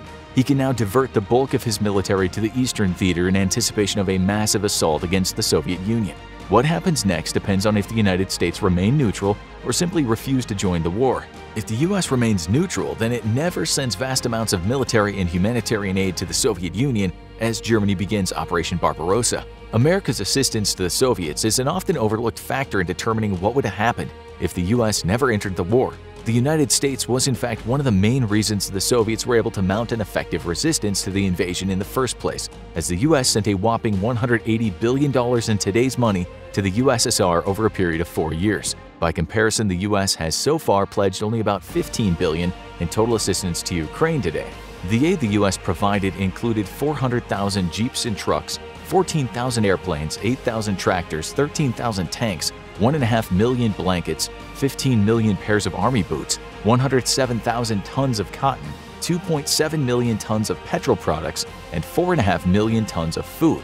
At one point, nearly every truck the Soviets operated was American, and nearly every Soviet soldier was clothed thanks to America. Without this significant amount of aid, even vast Soviet industrial might would not be able to stand against Germany's onslaught for long, especially if forces left to fend off an Allied assault from Britain were no longer necessary due to the island's pacification. Stalin's military, atrophied by his vast political purges, absolutely crumples in the face of German assault, and both its soldiers and population starve without American aid shipments. Without hundreds of thousands of American trucks and vehicles, the Soviet war machine has to rely on horse-drawn carts and marching on foot, while German mechanized forces outrun and outmaneuver ever-retreating Soviet armies. Eastern Europe turns to a bloodbath for the Communists, and within months Moscow has fallen and Stalin and his government flee to the Far East. Germany does not pursue, as there's no need. It's taken exactly what it wanted from the Soviet Union, the fertile and resource-rich southwest of the nation. The Soviet Union continues to exist as a puppet state, but things get worse for them due to the crushing defeat in Eastern Europe. Japan reignites the Russo-Japanese War and takes vast swaths of Russian-held territory in the Far East for itself. After another year of fighting, Russia no longer has a presence in Asia, and Japan is left in complete control of the continent. If America continued to supply the Soviets, the fighting would have dragged on for far longer, but defeat was inevitable. With no need to secure France against invasion, Germany could free up hundreds of thousands of troops to throw into the meat grinder that is Eastern Europe. Eventually, the result is the same, and both Japan and Germany pushed the Soviets out of their respective sphere of power and reduced the USSR to client state status. Stalin vows never ending the war, but he's hunted down by German assassins and a fascist Russian ruler is installed by the Germans. In Asia, though, our what-if scenario gets even more interesting. Japan's attack on the United States is what precipitated the nation joining World War II. But if the United States had remained truly neutral, Japan may not have attacked at all. The attack on Pearl Harbor was premeditated by the United States stopping shipments of oil and rubber to Japan, seriously harming its plans for Asian conquest. Japan now had only a few months' worth of supply, with necessitated war against the United States and the seizing of oil-rich European colonies in the South Pacific. But if the United States had remained completely neutral, there's a chance war would have been averted for now.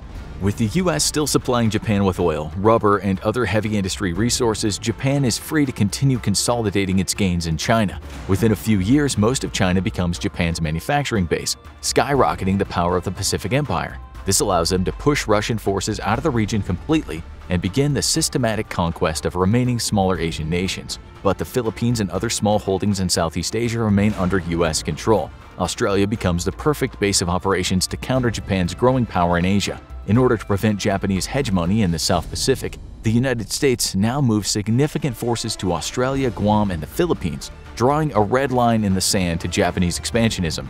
This is a situation the Japanese can ill abide, as it places US forces within striking range of the most vital trade arteries for the Japanese Empire and makes it possible for the US Navy to slowly choke Japan to death. Inevitably, war between Japan and the United States breaks out. During World War II, the US had a Europe-first policy and sent the bulk of its combat power to Europe. However, in this alternate timeline, America is free to use the bulk of its military against Japan. With Europe falling to the Germans, the US pulled itself out of the Great Depression thanks to the largest rearmament effort in human history, dwarfing even that of the Germans prior to the Second World War. Japan, meanwhile, had not had the time to set up much-needed industry infrastructure in China or hold on to it against Chinese partisans. The US absolutely dwarfs Japan's military in the Pacific, and Japan is left with no choice but to call for help from its European ally, Germany. Now Hitler faces a tough choice. He can declare war against America to relieve pressure on Japan, but it'll be years before his forces can do much to actually threaten the US. Building a navy capable of crossing the Atlantic and delivering troops to North America takes time, and Hitler has plenty of reasons to not bother as he sets about building his glorious Third Reich. Further, thanks to Hitler's paranoia, he split up the scientists working on a nuclear bomb amongst several independent laboratories, severely slowing down Nazi Germany's nuclear weapons program. With most of Europe's intellectuals taking refuge in America, the United States now has the greatest concentration of engineers and scientists in the world and has already produced several nuclear bombs and is well on its way to building planes capable of reaching Europe from America. Hitler can instead opt to break his alliance with Japan and declare a cooperation pact with the United States instead. This will give Germany time to rebuild from its war of conquests and consolidate its hold over Europe and the Middle East. Racially motivated, Hitler has more in common with white Americans than with the Japanese anyway, whom he sees as intrinsically inferior on the genetic level. If America had remained truly neutral up to this point, it's possible that such a cooperation pact does in fact take place. Such neutrality would have necessitated that President Roosevelt not win re-election, and instead a much more isolationist and pro-German president take his place. In this timeline, Germany has no reason to be in competition with America, and instead, as trade relations open up in the post-war environment, the two might become fast friends. This frees up the US to crush the Japanese Empire in the Pacific War and ultimately declare hegemony over East Asia.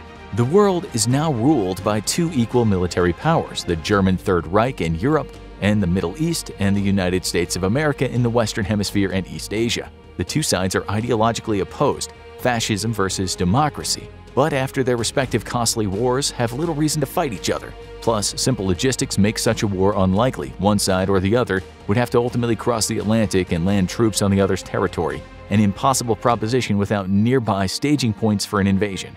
Hitler's racial purges drive millions of refugees into the Western Hemisphere, and the best and brightest amongst them bolster the American economy and industry. The United States quickly becomes the brains of the world, and in the decades that come, its scientific, industrial, and military edge over Nazi Germany grows exponentially. Meanwhile, Hitler's racially pure Third Reich stagnates from a lack of diversity and innovation.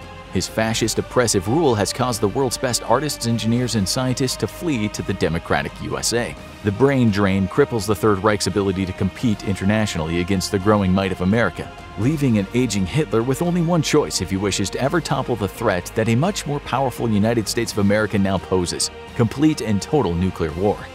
World War II has come to a close. The Nazis are victorious, yet their reign of destruction and terror is not over.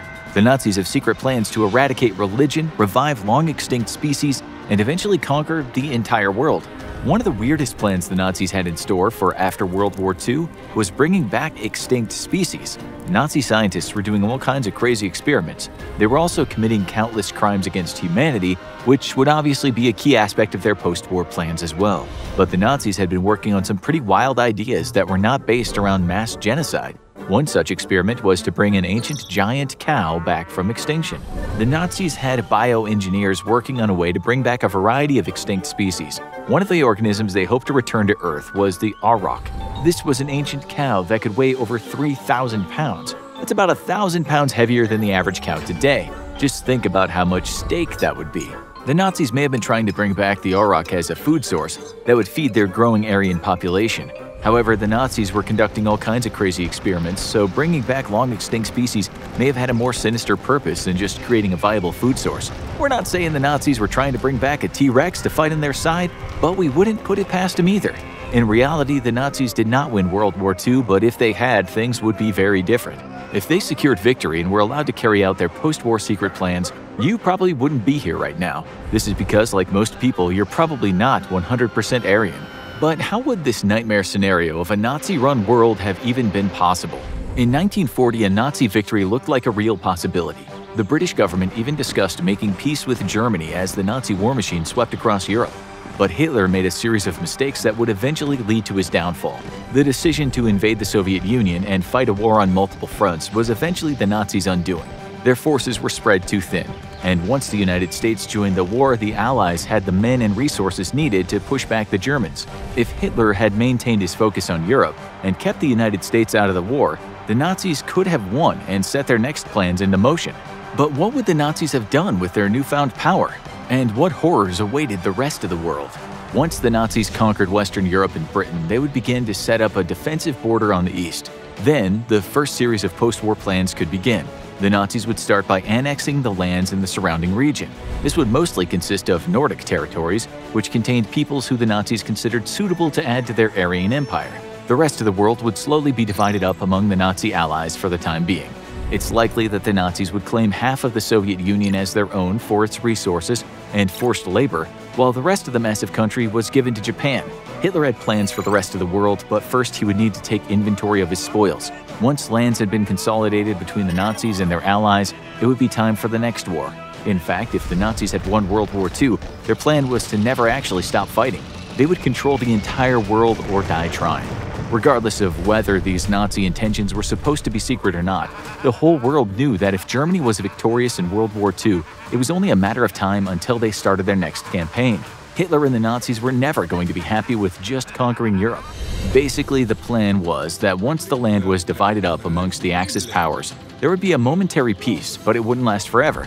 East Asia would still need to be completely subdued, and although Japan was mainly responsible for this operation, the Nazis knew that they would eventually need to send forces deeper into Asia.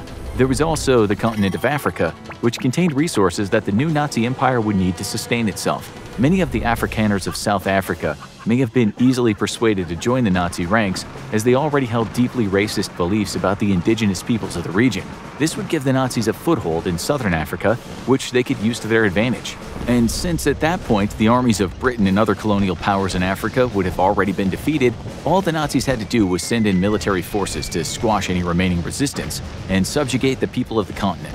Unfortunately, if the Nazis had been victorious, this plan may have culminated in the people of Africa being forced into slavery or annihilated by the new rulers, since they did not meet the requirements of the Aryan race. As the post-war plans of the Nazis unfolded, there would be one main force of resistance left to deal with: the United States. During the war, Hitler was extremely vocal about his doubtfulness that the United States would last as a nation. He saw the country as teetering on the edge of chaos. Due to its mix of ethnicities and cultures, Hitler believed the country would implode in on itself. Hitler firmly held the idea that there could be no peace between the different races, and that his hierarchy with Aryans at the top was the only way humanity could exist. Obviously, this isn't true. But Hitler's plan was to make peace with the US and just wait patiently for the country to descend into chaos. If that didn't happen by the time Nazis had conquered the rest of the world, Hitler was more than happy to send forces to the Americas and invade the United States. This couldn't happen until he controlled the resources of Europe, Asia, and Africa. But in the Nazi post-war plan, it was only a matter of time until they controlled these continents. Although the fact that the United States had already developed aircraft with powerful bombing capabilities as well as the nuclear bomb may have forced the Nazis to deal with the US threat sooner rather than later. And this brings us to the part of the secret post-war plan that wasn't much of a secret. If the Nazis had won the war, they would have continued their genocidal acts against the Jewish people and anyone else who did not fit their Aryan mold. One of the main goals for the post-war Nazi Empire was to completely eradicate the Jewish population from the face of the earth. However, they didn't want to just stop there. The Nazis would have continued rounding up and killing any peoples who would not further the Aryan race, which pretty much consisted of everyone who lived outside of Europe. This probably made their Japanese allies a little wary. If the Nazis did win, it was only a matter of time before they came to wipe out the Asian people and replace them with Aryans. Which brings us to one of the craziest secret plans the Nazis had for after the war. Even as the battles of World War II were raging on, the Nazis created the Lebensborn baby factories. These were basically facilities where babies of Aryan parents would be born and raised. This was done to make sure there was a constant supply of Aryan children to join the ranks of the Nazis and conquer the world. The Lebensborn programs did not just breed Aryan babies in captivity, however, it also stole babies from other countries. It's estimated that around 100,000 children were stolen from Polish families during the war and put in the Nazi facilities. Nazi soldiers were also encouraged to find and mate with European women who had Aryan characteristics. This happened with or without the woman's consent. After the war, the Nazis would need to ramp up the program to repopulate the world as they continued to commit mass genocide wherever they went. But stealing babies could only get the Lebensborn program so far. During the war, there was a major obstacle in Hitler's way to creating his master race, the Christian Church. Hitler and other leaders of the Nazi Party wanted to dismantle Christianity, and there were a few reasons for this. But one of the main ones was they needed to create a large Aryan population quickly. In the monogamous relationships that people who belonged to the Catholic and Protestant faiths engaged in, ramping up population growth was difficult. Hitler encouraged Nazi men to be polygamous. In fact, after the war, the Nazis were planning on imposing a state policy that required Nazi men to impregnate as many women as possible to keep the population growing. In order for this new state-sanctioned polygamy to be taken seriously, the Nazis needed to get rid of the Christian Church. And that was not the only reason why post-war Germany wanted to dismantle this religious institution. The morality of what the Nazis were doing was questioned by the heads of the church. Getting into heaven, if you were engaged in mass genocide, was just not something many Christian leaders were willing to get behind. Therefore, the principles of the Nazi Party and the church could not be reconciled. Since the conflict with the church was inevitable, the Nazis planned to get rid of it altogether. Hitler Youth were indoctrinated to the belief that the National Socialist movement and the church could not coexist, and so one of them had to go. And if the Nazis had won World War II, their plan was to eradicate the Christian religion. The secret plan was actually sped up slightly when in 1943 the Vatican spoke out against Hitler and the Nazis and the atrocities they were committing. The Nazis tried to sneak into the Vatican City to assassinate the Pope but did not succeed. Someone tipped off the Vatican officials and the Pope was snuck out before he could be kidnapped or eliminated. If the Nazis had won World War II, the fate of the Catholic Church would have not been pleasant. In fact, the Nazi post-war plan was to get rid of all organized religion and make the state the only thing people believed in. Hitler and the Nazi leadership planned to put themselves on a pedestal comparable to God, and everyone in their new empire would be required to worship and devote their lives to them. Nazi plans after World War II started with regrouping their force and then removing any further opposition to them in Europe. This included the Christian religion. Then the Nazis would sweep across the rest of the world, eliminating or subjugating other ethnicities. The end goal, which wasn't much of a secret, was to create a world where the Aryan race ruled and made up the majority of the population. That being said, even if the Nazis had won World War II and carried out their crazy secret plans for world domination, they may have been destroyed by an unseen force. The breeding of genetically similar people to create more genetically similar people can lead to problems. One example of this can actually be seen in the descendants of the Afrikaner population today. This population tends to have a higher percentage of individuals with Huntington's disease than the rest of the world. This is due to a relatively small group of people reproducing with one another without introducing much variation into the gene pool. A similar thing might have happened as a result of the Nazis' plans to create a population of Aryans to spread across the world. The lack of genetic diversity could have led to higher rates of mutations and disease. So this part of the Nazi secret plans for after World War II may have actually ended up being their downfall. August 1942. German forces push deep into the Soviet Union, seeking to pierce its political heart before the brutal winter sets in. However, just north of Stalingrad, the Soviets fight 4 brutal battles to slow the advance of the German Wehrmacht. Collectively known as the Kotlubahn operations, these pitched battles are some of the fiercest of World War II, and the Soviets take 200,000 casualties, a staggering figure. The German assault, however, is sufficiently slowed and allows the Red Army to prepare the ideologically important city of Stalingrad for defense. In preparation for the coming siege, the Soviet High Command ships hundreds of tons of cattle and grain across the Volga River. However, Stalin refuses to evacuate a single person of the 400,000 civilians left in the city. This cold calculus has one single purpose. With civilians still in the city, Stalin believes it'll inspire the Red Army to fight all the harder in defense of the city. Plus, many of these civilians can be rounded up and forced to fight as partisans if required.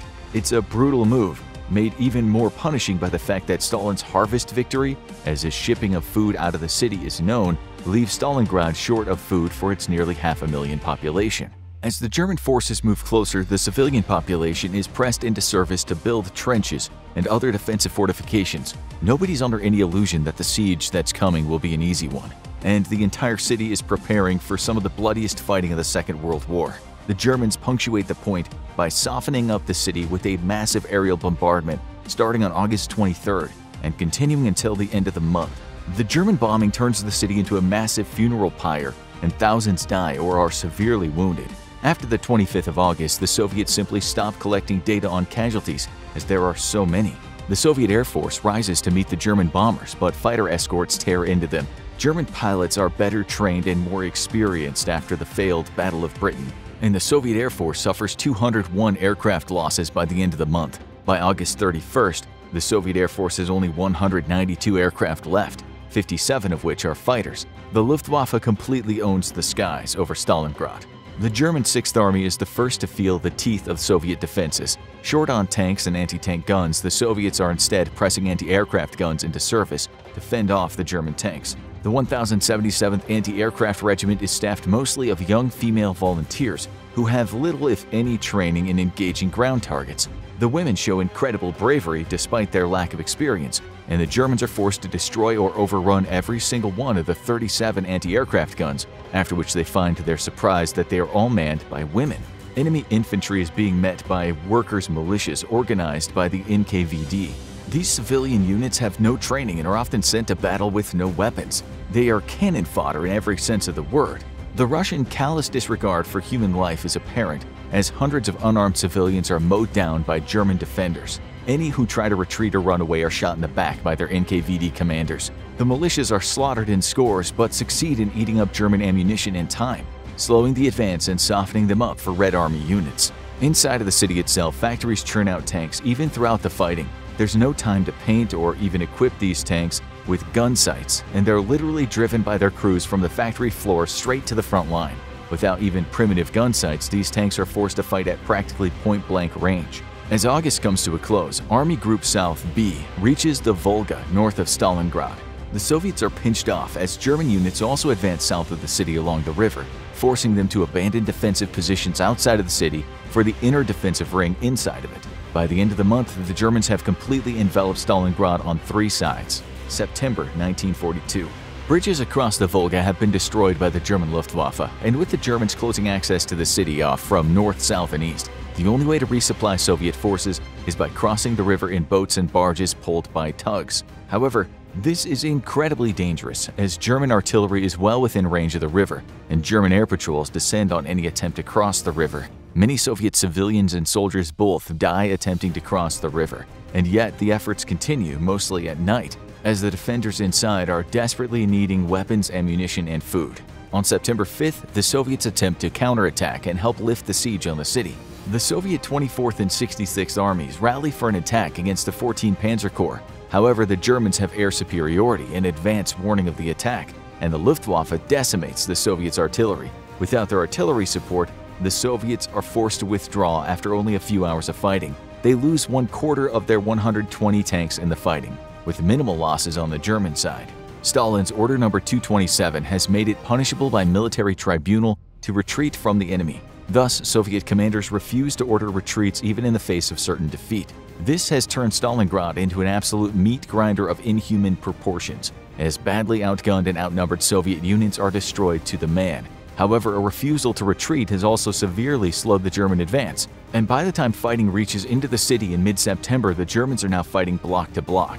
On the 14th of September, the Germans launch a three-prong attack into the city, hoping to overwhelm the defenders with a speedy maneuver.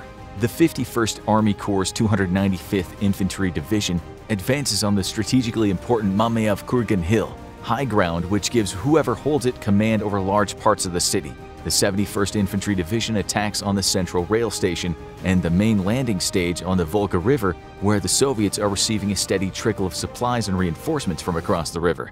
The 48th Panzer Corps is sent to attack south of the Tsaritsa River to help pin down the Soviet defenders. The attacks initially go to plan, with the Soviet 13th Guards Rifle Division suffering very high losses in a counterattack in the Mamayev-Kurgan and Rail Station No. 1. In just one day, it loses 30% of its soldiers in fierce fighting. Only 320 of the original 10,000 men who make up the 13th Guards Rifle Division will survive the battle. They succeed, however, in retaking both objectives, at least temporarily, with both objectives changing hands multiple times. The railway station changes hands an incredible 14 times in just 6 hours. The fight is so brutal that by the evening of the second day of fighting, the 13th Guards Rifle Division now exists only on paper. In the south of the city, 50 Soviet soldiers make a last stand at a huge grain elevator. They're surrounded and cut off from all resupply, but continue to fight for 5 days. They fight off 10 assaults by German forces before running out of ammunition and water. To deny the enemy valuable grain, they set fire to it before retreating. As the Germans sift through the wreckage of the fighting, they're shocked to discover only 40 enemies dead. They believed that due to the intensity of the resistance, they were up against a much larger unit. Elsewhere in the city, Soviet Sergeant Yakov Pavlov commands his unit to fortify the ruins of a 4-story building with a commanding view. The building is strategically important, and the Germans attempt to take it with assault after assault. However, the Soviets have surrounded the fortified building with minefields and are defending it with well-entrenched machine gun nests. Incredibly, Pavlov will hold the building for 2 months with few reinforcements and earn the Hero of the Soviet Union award for his efforts. The fighting rages through the month of September, with the Germans making slow incremental progress. However, by the end of the month, they've failed to secure the all-important Volga River crossings. Without achieving these objectives, the Soviets are able to continue pouring reinforcements and resupply to the beleaguered defenders, even under assault from German artillery and aircraft both. October 1942. With the Luftwaffe unable to stop the Soviet reinforcements over the Volga, and with German ground forces stuck in bitter house-to-house fighting, the battle for the city has turned into a fight for meters. Success is measured in number of buildings taken or defended, and the fighting has devolved into a brutal close-quarters combat. The Soviets are creating defensive positions in apartment blocks, houses, factories, and warehouses, defending them with small groups of 5 to 10 men. This allows them to spread out across the city, with other defenders immediately searching to retake a lost position. It's an insane game of whack-a-mole, and the Germans call it Rattenkrieg or Rat War. In the taller buildings, German and Soviet soldiers fight each other off on different floors, firing up or down at one another through holes in the floors and ceilings. Soviet defenders fight suicidally, as once they're pushed to the topmost floor, there's nowhere left to retreat. They're fighting on what Sun Tzu once called death ground, a position where only options are victory or death, and thus are fighting fiercely for every single floor. Superior German firepower is useless in these close-quarters battles, and Soviet commanders are taking full advantage of the urban terrain. They order units to hug German forces so as to deny them the use of artillery or close air support. The Germans are still better equipped, and the tactic costs the Soviets dearly, but it is staggeringly effective. With the Russians having little regard for the lives of the men they send into the fighting, they're stopping the German offensive with a literal tsunami of human bodies. On October 14th, the Germans launched the greatest offensive of the Stalingrad campaign. Within eyesight of the Red October Steel Factory, the Barricadi Arms Factory, and the Stalingrad Tractor Factory, all of which are running around the clock despite air and artillery attack, the Germans launch an attack using the 15th Panzer, 24th Panzer Division, and 305th Infantry Divisions. By the afternoon, the Germans have inflicted heavy casualties on the 37th Guards Rifle Division and pushed past the tractor factory to arrive at the Volga. The Soviets immediately respond by sending 3 battalions from the 300th Rifle Division and the 45th Rifle Division to lift the siege on the Red October steel factory. The Germans will hold 2 of their objectives, but ultimately fail to expel the Soviets fully from the Badarkandi arms factory. November 1942. The Germans control 90% of the city and have reached the Volga.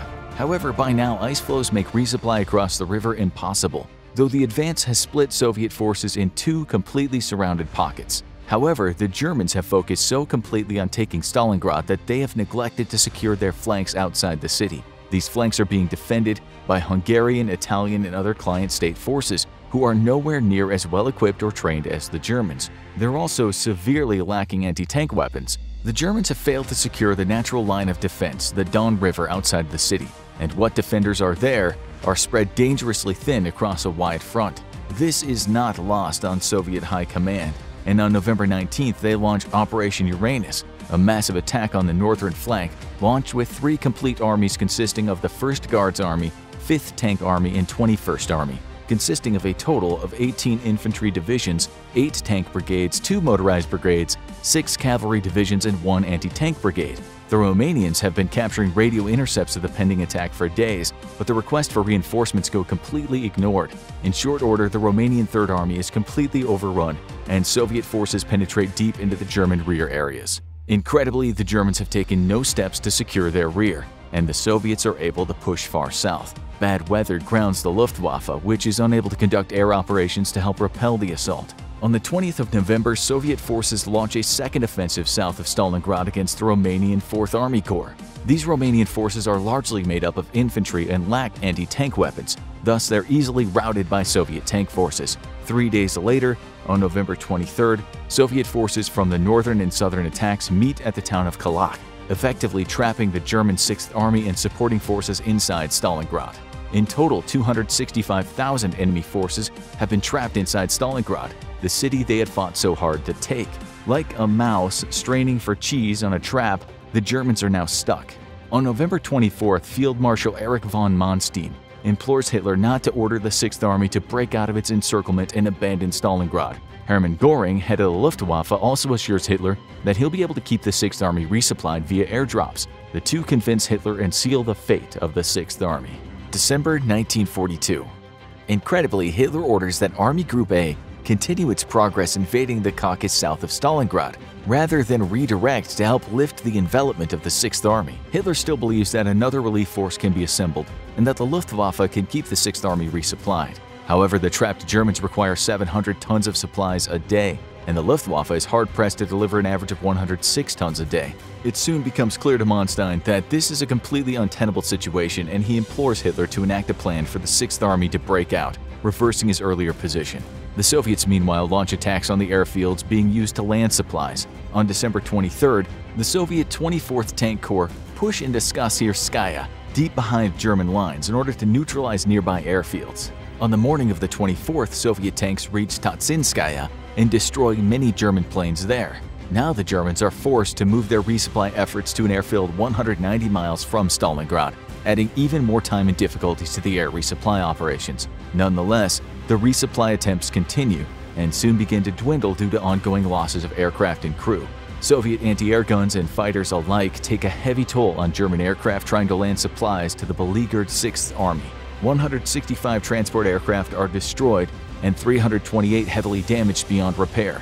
266 Junkers Ju-52s are destroyed, along with 42 Ju-86s, 9 FW-200 Condors, 5 He-177 bombers, and 1 Ju-290. 1,000 pilots and aircrew are lost in the attempts to keep the 6th Army inside Stalingrad resupplied. On the ground, the German Army launches Operation Winter Storm, an offensive to try and break through to the 6th Army. Hitler signed off on the attack but insisted that the 6th Army try not to reach the advancing German forces by launching its own breakout attack in their direction.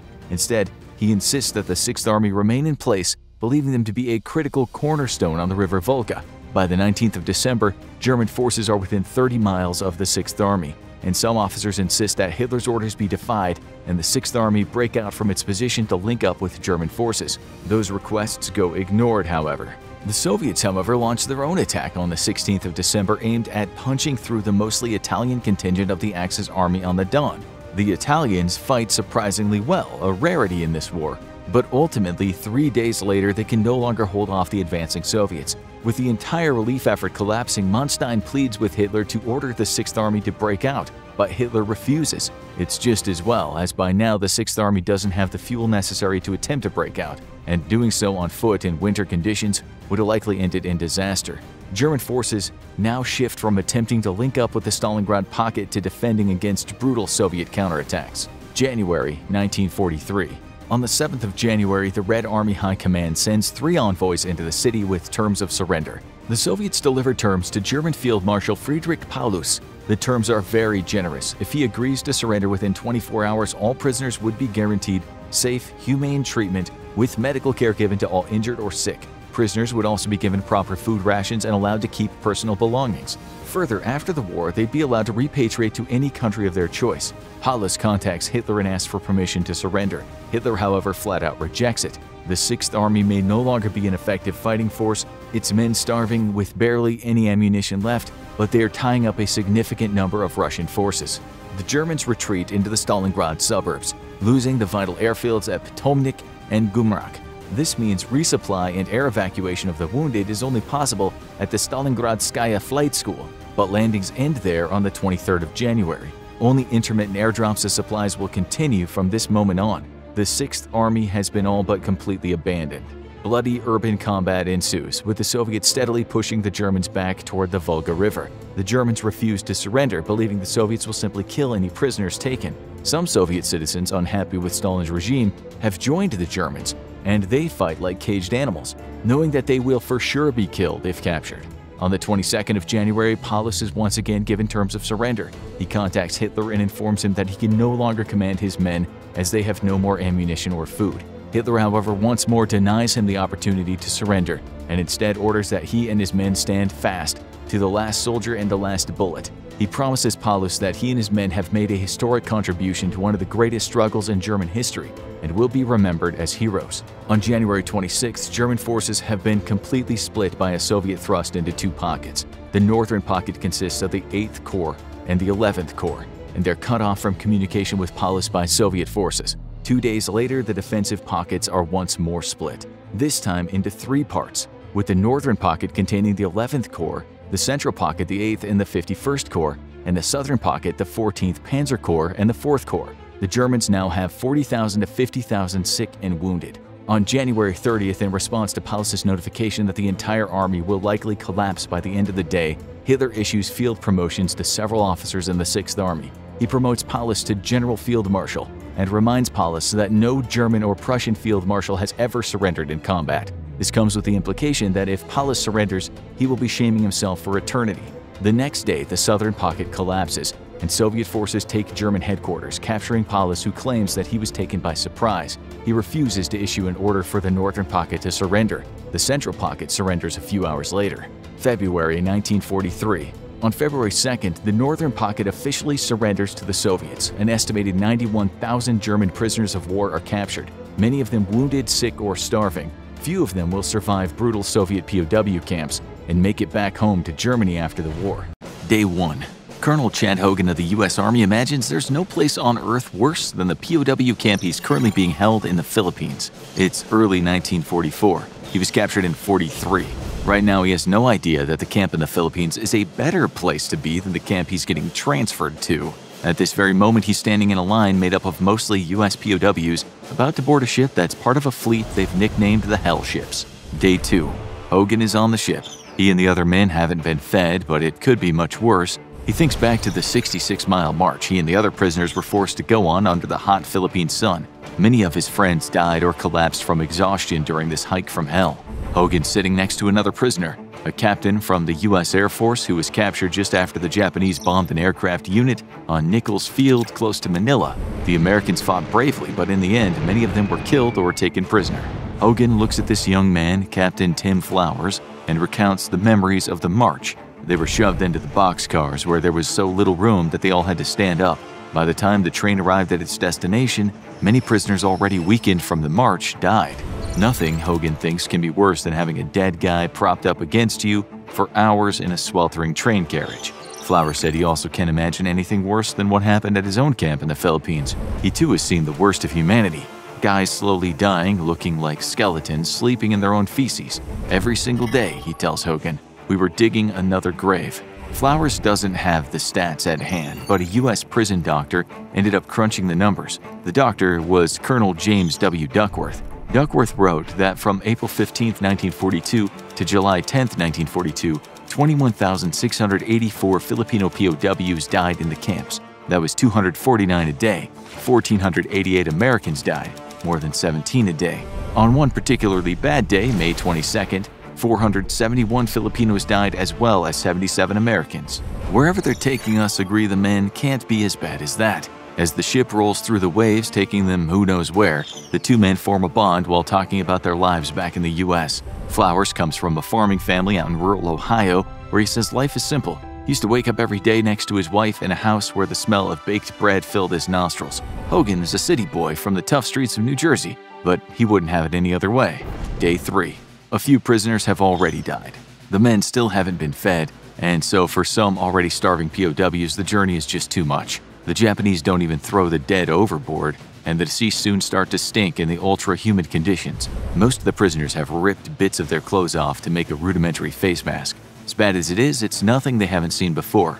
Hogan turns to Flowers and asks him, what's the worst thing you ever saw at the camp? Flowers doesn't spend too long thinking about it. He tells Hogan, one time the Japanese threatened the prisoners with death en masse if they didn't work harder. They made good on the threat. He said they forced around 150 prisoners to dig their own graves. Then they were all thrown in and the soldiers covered them in gasoline and set them on fire. It was the expressions on their faces as they were digging that I'll never forget, says Flowers, and how the Japs thought the whole thing seemed normal. It was like they had no humanity left in them. Day 4. One of the prisoners is delirious. Stuffed down in the cargo hold, the prisoners can hardly breathe. It's enough to send anyone mad. What makes it worse is that the Allies have no idea these ships are carrying their own soldiers, so there's always a chance the ship could be taken out by an Allied submarine or a plane. This will happen to many of the Japanese hell ships throughout the war, killing many if not all of the POWs on board. Of the 126,000 Allied soldiers that will make this journey during the war, about 21,000 won't get to their destination alive. For some of their families, it'll be decades before they know what really happened. In some cases, when Allied bombs do drop and the ships burn, the prisoners try to clamber out of the holds, but as soon as they pop their heads above deck, they're shot. The threat of death from a bullet usually doesn't stop others from trying, because anything's better than being burned alive. The delirious soldier doesn't know what he's doing. He's swinging a canteen above his head. The urine he's kept in it sprays over the other men. More mayhem ensues as he lunges out at one of the guys. He snarls like a dog and sinks his teeth into the man's arm. Just 2 years before this nightmare, he managed a gas station with his pop.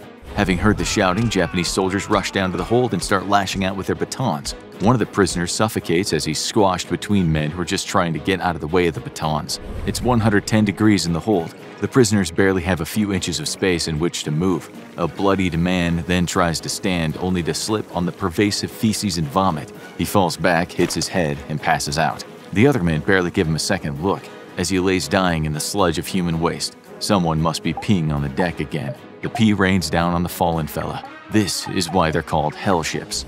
Day 5. The ship is under attack from Allied planes. The prisoners sit and grit their teeth as the bombs fall from the sky. They hear screaming from the decks. These are not the screams of soldiers. The ship's passengers include almost 1,000 Japanese civilians. Women and children duck for cover as more gunfire rains down on them. 3 of the prisoners climb the ladder hoping to reach the deck. Machine gun fire erupts, and one by one they all fall back down, now covered in their own blood. The chaplain takes stock of the dead men that now surround him. He mutters under his breath, "Forgive them, they know not what they do." An hour or so later, Japanese soldiers collect the dead prisoners. Each one is thrown overboard without a modicum of respect. The Japanese don't want the prisoners to die, even though it might sometimes seem that way. It's counterintuitive to kill your slaves. There's work to be done, the most brutal work imaginable. Quite literally, the prisoners get a taste of things to come. On the ship, the same rules apply regarding sustenance. That's 10 ounces of rice daily, the same as in the camps. They might get 4 ounces of fish a month if they're lucky. Pork is a luxury, but by the time it gets to the prisoners, it's usually already rancid. Men dying from dysentery is a daily occurrence, and with only around 200 calories of food a day, coupled with backbreaking work, the prisoners soon become dangerously emaciated. Little water was provided for the hundreds or thousands of prisoners. Many would wait for hours at a time just to fill a small canteen with dirty water. Rivers or other bodies of water would often be dirty enough to spread dysentery. Others will starve because the food won't even get to them. It'll be stolen by the Japanese guards, who themselves at times will be starving. These soldiers will steal the Red Cross parcels that are sometimes sent to the camp. Of the 27,000 Americans that the Japanese take prisoner, only 60% of them will survive. 1 in 3 of the 140,000 Allied POWs from the West won't return to their families. Day 20. The ship finally arrives at its destination, although the prisoners have no idea where they're about to disembark.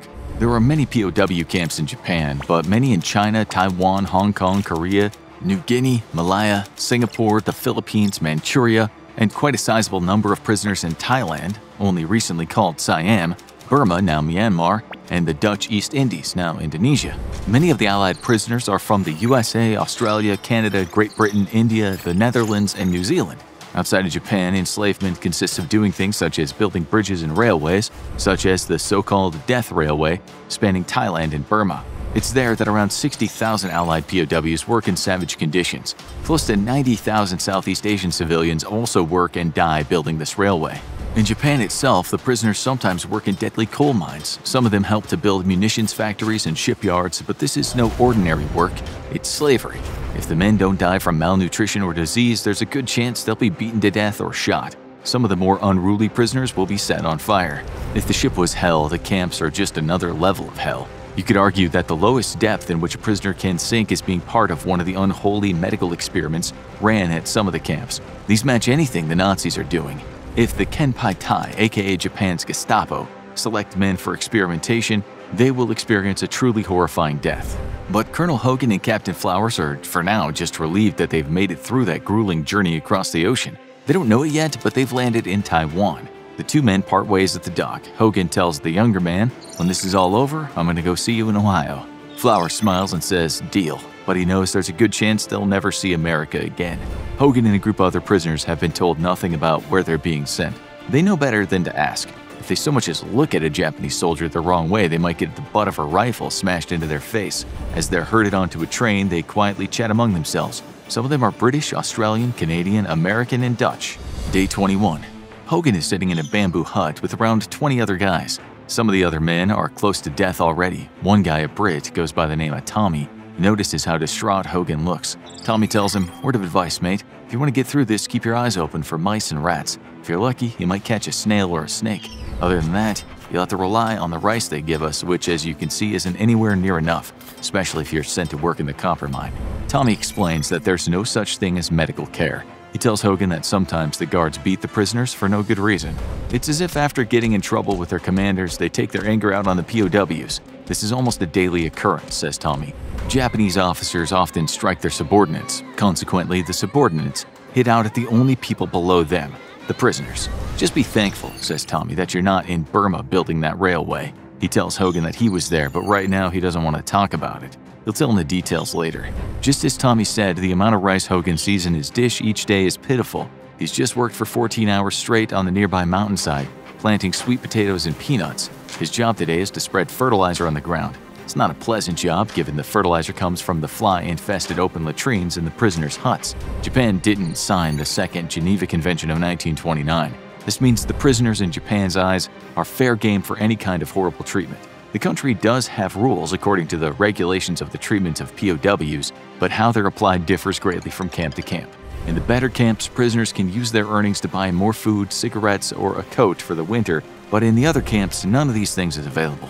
The going rate of pay, if prisoners are paid at all, is 10 sen a day for a private, 15 sen for a non-commissioned officer, and 25 sen for an officer. The money isn't hard cash, but a number written in an account book. Day 23. Hogan is handed some items. These include tenugui, a Japanese cotton towel, jikatabi, some work shoes, and gunte, work gloves. Relief soon turns to despair. He's supposed to bow when receiving things, and this particular guard isn't in a good mood since he's just been told off himself. He gives Hogan a good smack in the face, an action the Japanese call binta. Tommy says to him, "You're lucky, mate. He points to a guy under a blanket in a corner. He was made to stand for 12 hours with a bucket of water on his head, says Tommy. When he spilled some, he got his jaw cracked with a rifle butt. He's now dying from an infection. That's when Tommy tells him the story about the two men who tried to escape from another camp. They were Coleman Grealish of the 60th CAC U.S. Army and Thomas Joinson, a Brit from England's Manchester Regiment. They actually made it out, says Tommy. But it's safe to say those two white geezers wandering around Japan during wartime turned a few heads. They were both arrested and subsequently interrogated by the Kempeitai. What exactly happened to Grealish and Joinson at the hands of their interrogators is unknown, but Tommy says they were later dragged in front of all the men during a parade, both of them quite literally broken. Their faces no longer recognizable. They didn't even have the strength to stand up. The English-speaking Japanese commander announced to the prisoners, "Take one good look at these men, because it's the last time you'll ever see them." They were transferred to another camp, and according to Tommy, they were forced to dig their own graves and then beheaded. Tommy is actually wrong. This is a rumor that circulated in the camps. Both men were shot and killed. Rumors like this often get around the camps because stuff like that does happen from time to time. Day 28. There's a massive storm and the copper mine flooded. Hogan finds out that 6 prisoners have died. The guards don't even bother to try to pull them out of the mine. Hogan thinks about the wives on the other side of the world that will likely never know where their husbands died. One day, a man in uniform will turn up at their doors and deliver a message: missing in action. Day 30. Hogan has a new job. He's tilling the ground so sugarcane can be planted.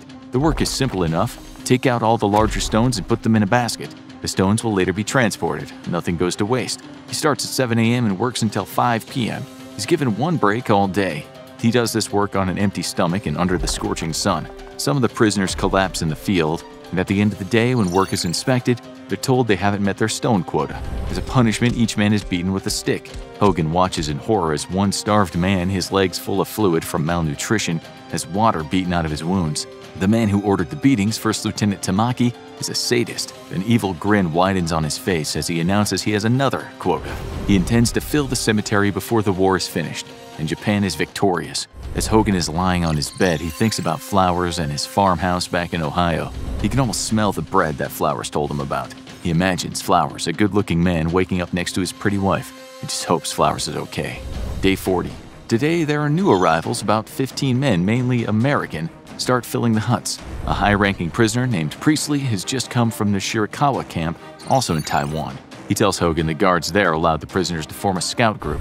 They were also allowed to put on plays, and they even made a magazine they called Taggle Raggle. Priestley tells Hogan they were almost worked to death and survived on meager rations, but the Japanese soldiers were also half-starved. The soldiers knew that demoralized men don't work well, so instead of beating the prisoners, they tried to improve morale. And get this, says Priestley, the guards even took them on fishing trips. What? Says Hogan, laughing. Priestley tells them that it was likely just propaganda to show outsiders that they looked after POWs like a civilized nation would. Still, they were also allowed to listen to the gramophone music and Radio Tokyo every day. They got English-language Japanese newspapers to read. Priestley laughs again, explaining that on Radio Tokyo there was a woman presenter who went by the name of Tokyo Rose. She delivered news in English saying ridiculous things. This was more propaganda. One day she announced that an American plane had been shot down with nothing but rice balls. Day 50. Hogan is told by another new prisoner about a military prison called Taihoku City Prison. The prisoner says some U.S. Navy fighter pilots and Army Air Force fighter pilots and bomber air crews were sent there to be interrogated, and they never made it out. After forced confessions and a mock trial, the men were sentenced to death. The new prisoner tells Hogan that he was there when 25 U.S. airmen were taken into the prison courtyard and executed by firing squad. It was a sad day indeed, more so because the men were executed for effectively just doing their job, flying planes. This is a war crime, but Japan doesn't seem to care. Much worse is happening right now in other camps. Hogan is about to find out. Day 88. One of the men in Hogan's camp, driven insane by hunger, is being executed today for attacking a guard. He really hurt the guard, so the Japanese want to make an example out of him. The man, an Australian named John Goodson, is brought out by the guards and forced to kneel. He's then given 2 minutes to pray. Around him, the guards stand holding fixed bayonets in their hands. Goodson bends over, offering his neck to the executioner. The executioner lifts his sword above his head and then carefully lowers the blade to Goodson's neck. He then holds it aloft once more and strikes down, cleanly severing the head from Goodson's body.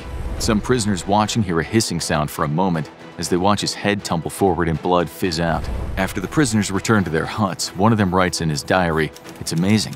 He's killed him with one stroke. The head detached from the trunk, rolled forward in front of it. The dark blood gushes. It's all over." The head is dead white like a doll. A Dutch prisoner named Jan Bros, who's just come from another camp, surprises everyone when he says Goodson was fortunate.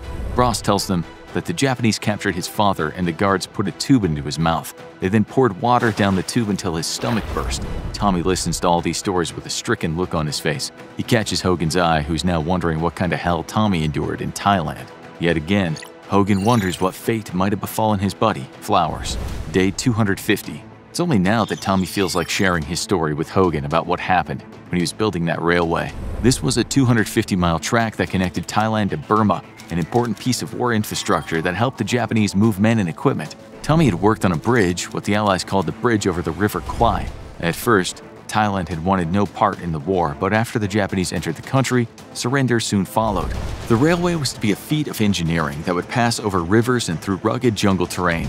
Nonetheless, the Japanese expressed that time was of the essence. Whatever it takes, they said, to get that track done fast. Hell ships and trains started to bring prisoners over to Thailand, although many civilians were also forced into slavery to complete the project. This included 90,000 Burmese and 75,000 Malayans, many of whom would eventually die. As Tommy tells this story, at one point he becomes sentimental when he tells Hogan about a Scottish bloke named John Menny. Without the Japanese knowing, Menny drew sketches of the backbreaking work they were doing. Tommy explains that the men were dropping like flies from overwork and fierce heat. Some were beaten to death before his eyes, while others died from malaria, cholera, and sometimes tropical ulcers. Even though there were some foreign medics, hardly anyone had experience with tropical diseases. Each day and every night, the homemade funeral pyres burned. The stink of rotten flesh filled the men's noses every night before they went to sleep. But Tommy says it was the guards' brutality he'll never forget. He said that one of his Australian mates, Ringer Edwards, and two other guys were punished by the Japanese for stealing cattle. They strung the men up crucifixion style and beat them with bats. The other prisoners were told not to go near them as they slowly died. It was a death sentence, but after 63 hours, Ringer managed to free himself from his wire binds. Some of the other prisoners sneaked him some food. He survived the ordeal, but the other two men crucified with him died. It was like that day after day, says Tommy. We worked 18 hours a day, mostly in mosquito-infested jungles, and if for a moment we stopped, we were beaten horrendously. They received rations of water, but never clean water. They sometimes got meat with their rice, but it was often foul and full of maggots. It's one reason why a third of the deaths were from dysentery and diarrhea. Tommy says there was a hero who treated the men, who often stood up to the Japanese despite the risk. He was an Australian army surgeon named Ernest Weary Dunlop. But in spite of Dunlop's valiant efforts, there were just too many sick men. When the disease or the beatings were just too much, the men were taken to the death hut to die in peace. Tommy said he'd go to sleep at night and wake up among men who died in their sleep. The Japanese army didn't give a damn. These men had surrendered, so they were worthy of no respect. Tommy tells Hogan the guards were often unpredictable, so one day you could make one laugh, and the next he'd beat you senseless. Tommy's face expresses utter disgust when he tells Hogan, "My good mate Banksy thought he was getting along with a guard we called Pumpkin on account of his large head. One day he tried to cage a cig off Pumpkin and he took offense. He was beaten to death in front of my eyes." Hogan finds this hard to listen to, and he's wondering what cig means. His hopes would be buoyed if he knew what was happening in Europe. Germany's taken a sound beating on the Western and Eastern Front. Moreover, the US has Japan on the back foot. American troops at times are actually committing their own war crimes by massacring surrendering Japanese soldiers. Sometimes they mutilate the dead, and what they sometimes did with the women is unspeakable. They are at least winning. Day 300. The Japanese War Ministry has just announced that commandants at all POW camps should prepare for the final disposition. This means that if the Allies should invade, the camps are to be liquidated. The ministry explains it is the aim not to allow the escape of a single one, to annihilate them all, and not to leave any traces. Hogan doesn't know it, but there's a date hanging over his head for extermination. Day 315. Something's happened, but the prisoners have no idea what. The guards, every last one of them, look depressed. This must be good news, thinks Hogan, as he tries to conceal his joy. Day 320. Have you heard? Tommy says to Hogan. Hogan looks nonplussed. The Japs, they've surrendered. One of the British men in the same hut opens his diary and writes, "Things are happening. First got a tip off of Japan tossing it in. The war is over and in a few days we shall be free. No more hunger, disease, and crowding, filth, and ill treatment. Just to see our people again. What a feeling." Day 321. Tommy writes in his diary, "We heard that a devastating bomb has been dropped on Hiroshima and practically wiped it and its population out. Still, now the men are wondering if a super bomb will drop on them too. The fear is evident on all the men's faces, to be killed by the Allies when they have suffered for so long." Day 323. Allied soldiers parachute into Taiwan. They bring food and supplies with them. This Allied liberation force is heavily armed in case they meet with any resistance. In a Thai prison camp not far from the death railway, a man writes in his diary, "Suddenly, the camp lights went full on. The guards had gone. We thought at first they'd gone to have some sake, but they never returned. Suddenly, the band started to play Land of Hope and Glory." In a Japanese camp, another prisoner writes, "Excitement is at a fever pitch. It must have been 10 a.m. when the first aircraft engines we heard. We yelled and waved like mad, but they passed over. Then came the most beautiful sight I'd ever seen. They had spotted us." Day 330. Hogan and the other men are released. Many of them now weigh under 100 pounds. They're told not to eat too quickly, otherwise they'll get ill. Japanese guards, some of whom have beaten the prisoners time and again, hand out cigarettes. The prisoners are too happy right now to think about reprisals. It's only when they find out that the Japanese have been hiding Red Cross parcels from them all the time. Prisoners have died of starvation when food was there for them to eat. Some men are so sick with malnutrition they'll make it home but succumb to illness within weeks. Day 331. A tragedy happens. With the best intentions, the US drops 60-gallon oil drums full of food and supplies from the skies, but the parachutes don't open. One prisoner writes, "Some hit the building, and the tragedy of it all was that after surviving 3.5 years of captivity, 3 prisoners were killed as well as Japanese soldiers and Taiwanese civilians." Day 332. American Marines are liberating the last of the Taiwanese camps. Some prisoners have to be carried like children in the liberator's arms. They're taken to the docks where they're put onto an American destroyer. From his cabin, a man writes, "Taiwan became a speck on the horizon. I felt it was an escape from hell." At the same time, British paratroopers are taking men from another camp. Some of them are so weak, they die before they even get to the ship, but many are rejoicing and already thinking about life back home. Day 333. Hogan's ship is in the middle of the ocean heading back to the US. As he goes for a stroll along the deck, he sees a face he's wanted to see for a long time. It's Flowers. He's alive. The two embrace like long-lost brothers. Flowers has a similar story to tell. He was at a Japanese camp, but as time went on and he was sure he was going to die, he and some other men attempted to escape. It didn't go too well for him. He was accused of being a ringleader and sent to a military prison. There, he was interrogated and tortured by the Kinpaitai. "I met some more Americans in there," he tells Hogan, "but I don't know what happened to them." He'd actually met some of the 9 soldiers whose US B-29 Superfortress had been rammed by a Japanese fighter plane. It crashed and the men were arrested. Those 9 men were experimented on by the Japanese. They had seawater injected into them. One had a bit of his lung removed, another lost his liver and another part of his brain. These brutal surgeries were likely performed without anesthetic being administered. All the men died. Flowers doesn't know he was due to be sent to Unit 731. This was the center of brutal medical experiments where the Japanese killed over 500,000 people, mostly Chinese, many of whom were women and children. No one who went into that came back out alive. If the war had not ended, Flowers might have experienced vivisection without an anesthetic. He might have been frozen to death or been set on fire with a flamethrower. He could have been injected with diseases or had a biological weapon tested on him. He might have had a limb amputated, been injected with horse blood, or had his stomach surgically removed.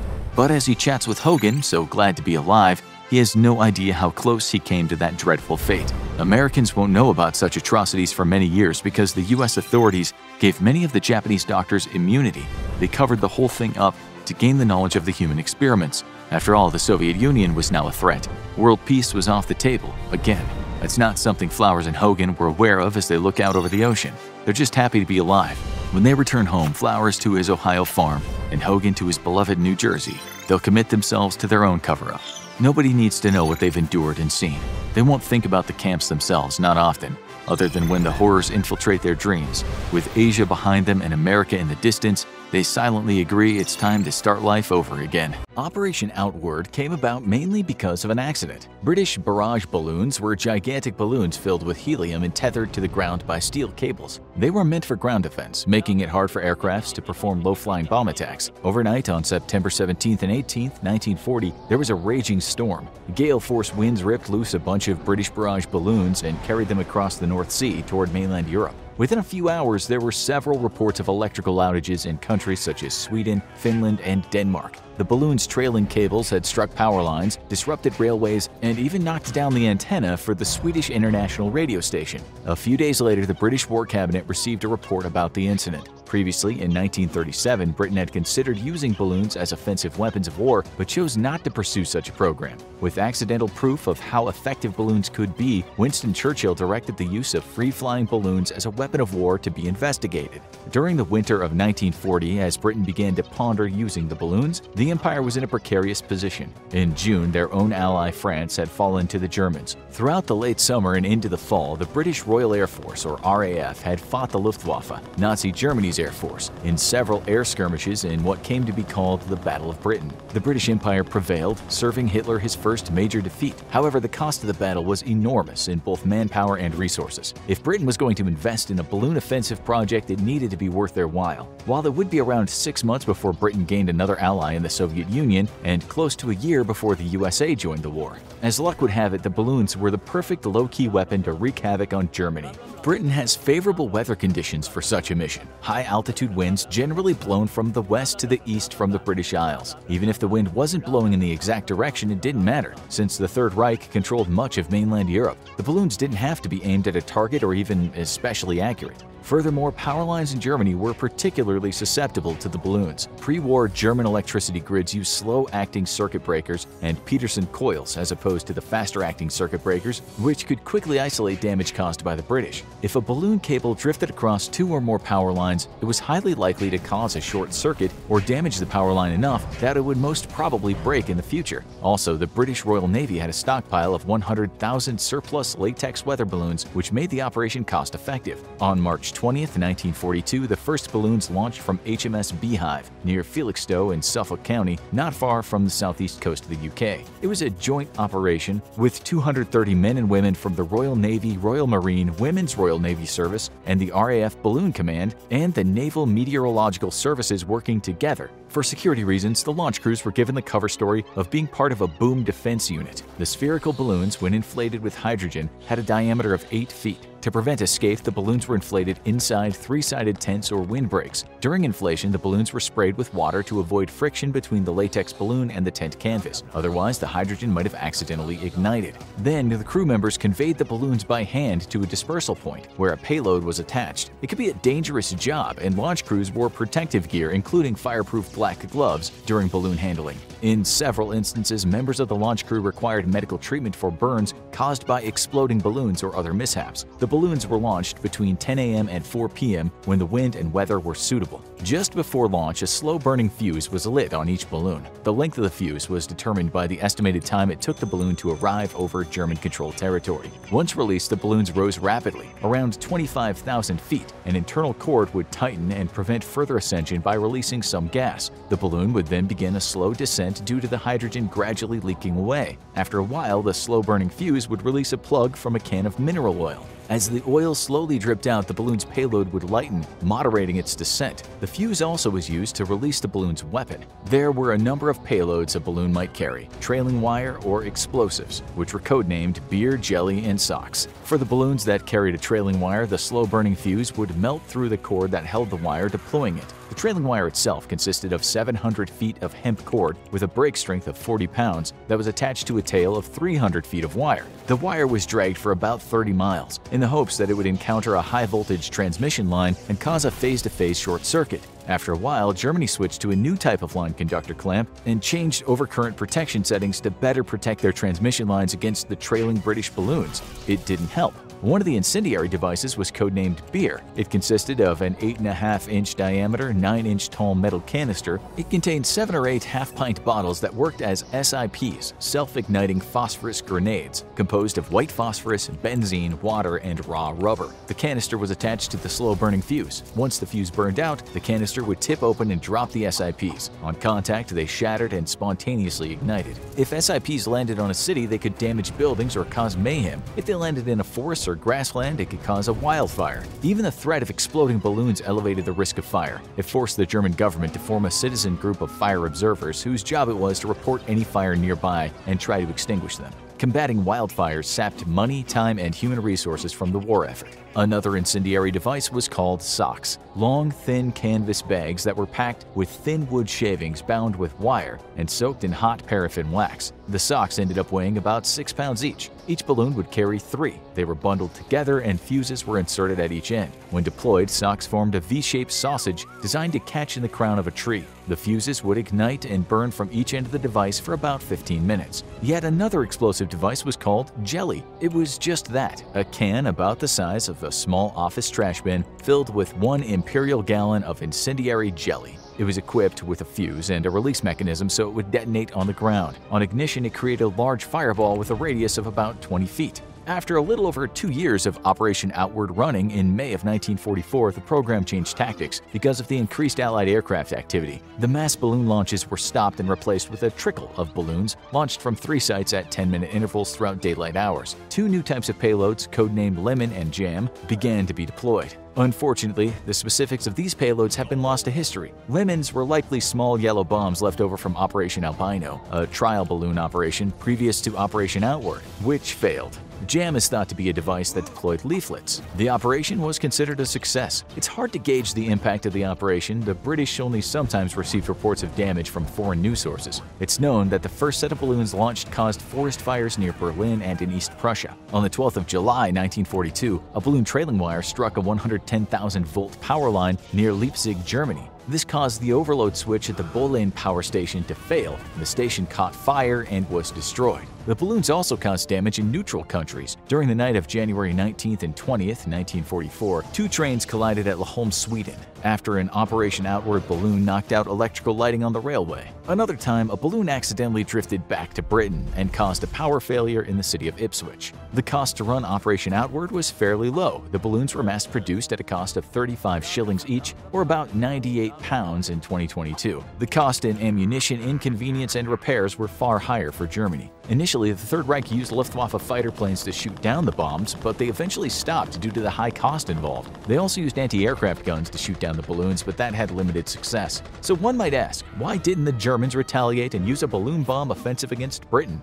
Well, the wind conditions were never in their favor, so any counterattack would just result in balloons being blown back to the German mainland. Japan also had a balloon operation during World War II. It was called Project Fugo, or Fire Balloon. Initially, the 9th Military Technical Research Institute designated balloon bombs to be launched from Japanese submarines stationed on the west coast of America. However, the joint Army-Navy research into this operation ended abruptly when Japan recalled all of its submarines for its Guadalcanal operation in August 1943. The institute switched its focus to designing a trans-Pacific balloon made to float across the Pacific Ocean on the winter jet stream. They discovered it would take the balloons about 60 hours to travel some 5,000 miles to the west coast of America. However, the length of float time came with a big problem. As the sun rose and set, the balloons would expand and contract with the temperature and ascend and descend accordingly. Ultimately, the engineers were able to come up with a clever control system driven by an altimeter to vent the balloons and also discard ballast as needed. Initially, the balloons were made of rubberized silk, but when the balloons went into mass production, a switch was made to washi, a paper made from the bark of the kozo tree. The date of the first launch was chosen because it was an auspicious day, November 3rd, 1944, the birthday of former Emperor Meiji. The launch process was difficult. It took 30 minutes to an hour to prep one balloon for flight and required about 30 crew members. The main bomb-carrying balloons were 33 feet in diameter and inflated with hydrogen. They had to carry about 1,001 pounds of gear, including explosives and ballast. The Project Fugo program ran on a tight schedule. The balloons could only be launched during certain wind conditions. In the months of November to March, there were only 50 anticipated favorable days. 3 balloon battalions launched a maximum of 200 balloons per day from 3 launch sites on the east coast of Honshu. Between November 1944 through April 1945, the battalions launched over 9,300 fire balloons, and the operation expected about 10% of the balloons to reach their destination. However, only about 300 balloons were known to have reached North America, with it being possible that several more balloons landed in unpopulated areas. Balloons were found on the west coast as far north as the Yukon Territory and as far east as South Dakota.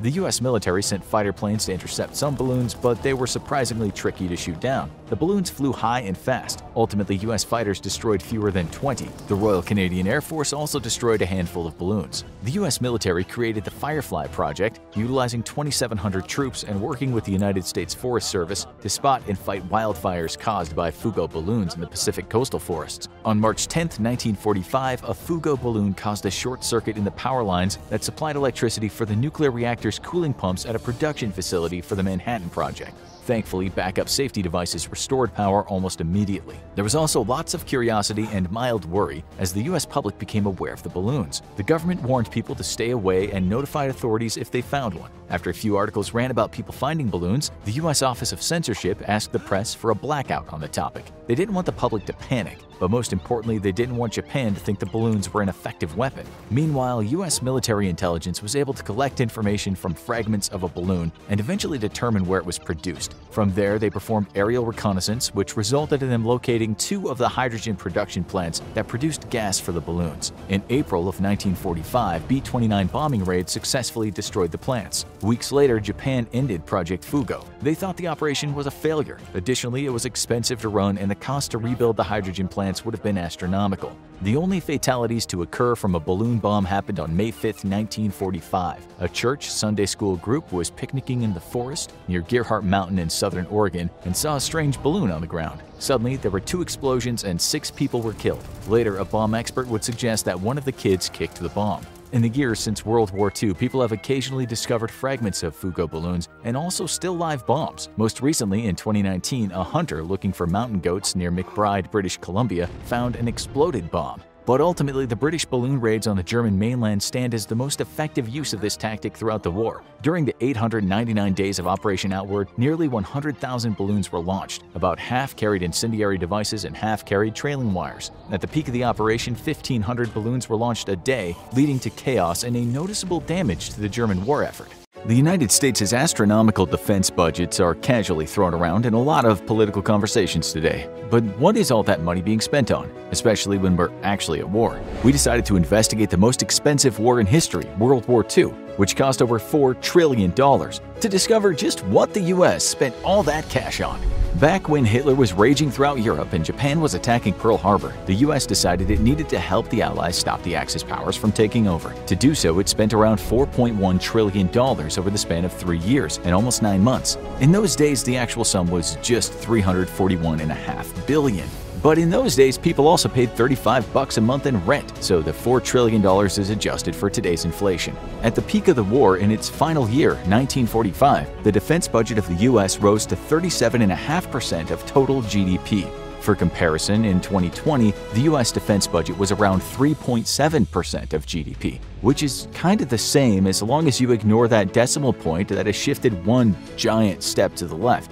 As you can see, a huge chunk of the economy at the time was oriented toward the war. In fact, the U.S. spent much more than any other country involved in the war ever did. Some historians believe this exorbitant spending might have helped them win. To get an idea of how high the U.S. defense spending of $341.5 billion was, the next highest spending country was Germany, which spent a total of $270 billion, even though they spent more years fighting in the actual war. The Soviet Union came out to $192 billion, while Japan spent $56 billion total. So, what did the U.S. spend all this money on? Well, the first order of business was paying the over 16 million servicemen and women who were fighting the war on 3 different continents. The average private serving in World War II made around $50 a month, or around $680 adjusted for today's inflation. Though it might seem like a ridiculously low amount, even for the 40s, Army men actually took home more than those making the average U.S. salary, even though income per capita in 1945 came out to $1,223 per year. Though this might seem illogical at first, when taking into account that the men's food, shelter, clothes, and many other necessities were provided by the Army, Barron's magazine estimated that the average single military man's pay scaled out to the civilian equivalent of $3,600. This pay was further boosted by the fact that any military man making less than $1,500 a year, which was the vast majority of enlisted officers, would not have their income subjected to income tax. Of course, the U.S. was aware that financial incentives such as these might encourage more citizens to enter the war, which is why they passed the Pay Readjustment Act of 1942 a few months after the bombing of Pearl Harbor. The previous salary for an Army private was $21 a month, so the Pay Readjustment Act resulted in more than doubling of the armed forces' salaries. Moving up the ranks, pay understandably increased even more. Generals at the time made $666.67 a month, which gave them an annual salary of around $8,000. This means that out of the World War II defense budget, tens of billions were paid out to servicemen and women laying down their lives for years at the front. If we estimate that each soldier was getting a private salary for 3.75 years, that comes out to around $36 billion. However, obviously, there were plenty of people getting higher salaries, not to mention that the Army was also providing the soldiers with billions and billions of dollars in food, shelter, clothing, and other supplies. This was in addition to transporting them to 3 different continents around the world. Though no exact numbers exist for how much the deployment of all those soldiers cost, it's fair to assume that of the $341.5 billion spent at the time, subtracting the amount spent on equipment, the $158.5 billion left over was mostly spent on training, transporting, feeding, sheltering, clothing, paying, and otherwise supplying personnel. A small percentage of that was also spent on military and government administration costs, since anyone who's come within 5 feet of the military knows the mountain of bureaucracy that must be waded through requires its own economy to function.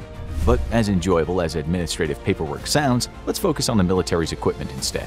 U.S. aircraft production was the largest part of the war economy. A total of $183 billion was spent on war production, and almost 25% of that, or $45 billion, was spent on airplanes. The money went toward producing over 300,000 planes between 1941 and 1945, including 49,123 bombers, 63,933 fighters, and 14,710 cargo planes, while paying over 2 million workers on the front lines of the production process. The powers at war knew that whichever side ruled the skies would have a massive strategic advantage. Some of the money was spent not only on production but on technological development too. It wasn't enough to have more planes in the sky, it was important for the US and Allied planes to have the most sophisticated equipment possible as well. Heavy bombers like the B-29 Superfortress were developed thanks to unprecedented cooperation between the Air Force, private contractors, and labor unions. The B-29 project cost $3 billion and resulted in giant technological leaps in radar systems, bomb sights, high-performance engines, and metallurgy, to name a few.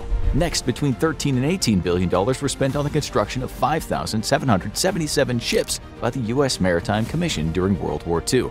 The federal government directed the shipbuilding and funded entrepreneurs experienced with mass production methods to transfer these technologies over to shipbuilding for quicker production. World War II shipbuilding included the production of 10 battleships, 27 aircraft carriers, and 907 cruisers and destroyers. Additionally, over 211 submarines were built during this time. We've traveled by air, flown by sea. Time to check in on what was being produced for fighting on land, which is where most of the rest of the $183 billion production budget was spent.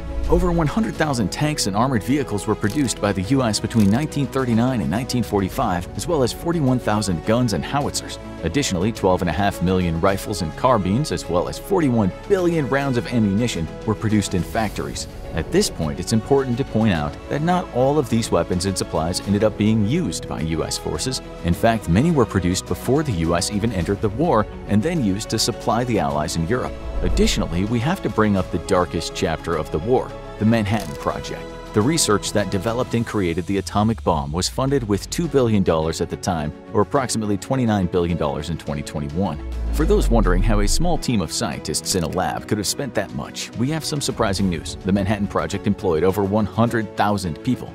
They used a whole system of laboratories and plants throughout the country, including labs at the University of Chicago and Berkeley, multiple uranium processing complexes, and the famous weapon design lab at Los Alamos, New Mexico. At this point, you might be thinking, how is all this funded? How is it that you've been driving over the same pothole down the street for 10 years and you can't get your city to spend money to send people to fix it? But in World War II, factories everywhere were repurposed and billions of dollars were handed over to fund the most gargantuan war effort in recent history. Well, the war was financed through a couple of different methods, most of which, honestly, probably wouldn't work in the modern-day US. First, it's important to point out that the military took over the war effort pretty quickly and was able to redirect a staggering amount of consumer production toward military production without civilian groups having much power to stand in the way. The government created a whole wide range of mobilization agencies, which directed the manufacture of necessary military goods and then purchased them for the armed forces. Though most European wartime manufacturing was directed by councils composed of both civilians and military officials, the Army and Navy had almost unfettered control over the provision of both equipment and personnel for World War II. In many places throughout the U.S., production all but ceased on items like cars, non-military clothing, and non-essential foods. This explains how production was reoriented toward a wartime economy, but not how it was paid for. Well, because this was way before the time when the US could just keep shooting its debt up to see what happens, most of the money spent on World War II was funded by war bonds and an increase in income taxes. How much of an increase, you might ask? Trigger warnings for fiscal conservatives. The income tax rate for the wealthy in 1945, defined as those who made over $200,000, around $3 million in modern day, a year maxed out at 94%. You heard that right.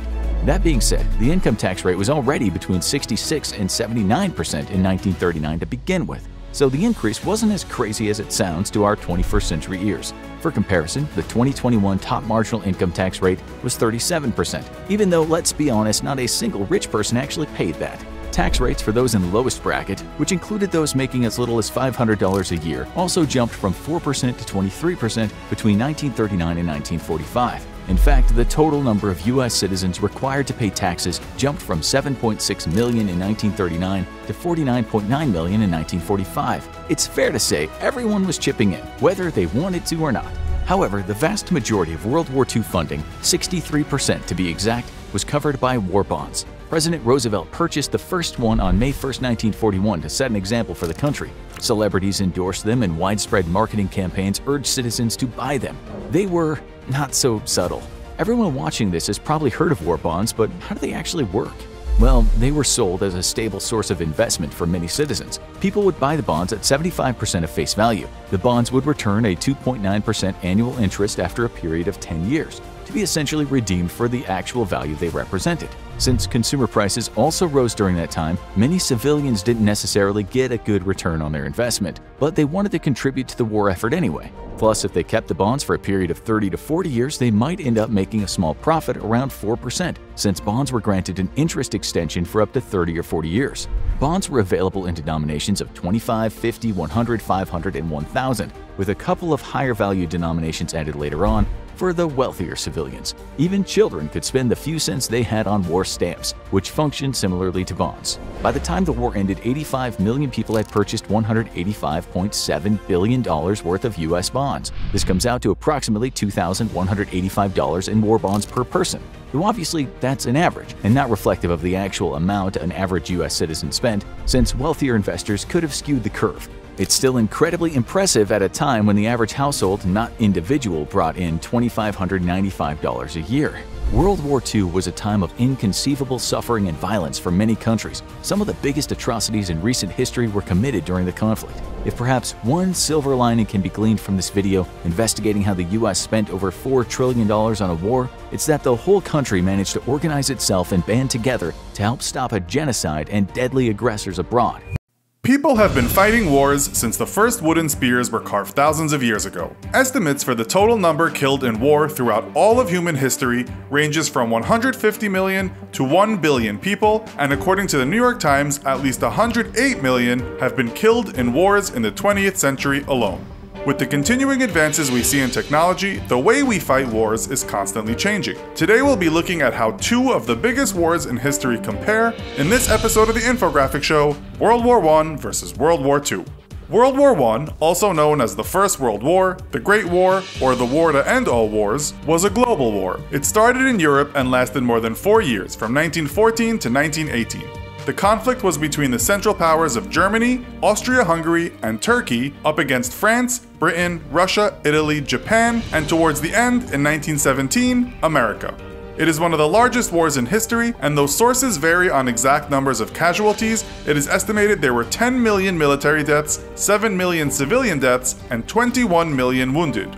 World War II, also known as the Second World War, was a global war that lasted for 6 years from 1939 to 1945, though there were some earlier related conflicts leading up to it.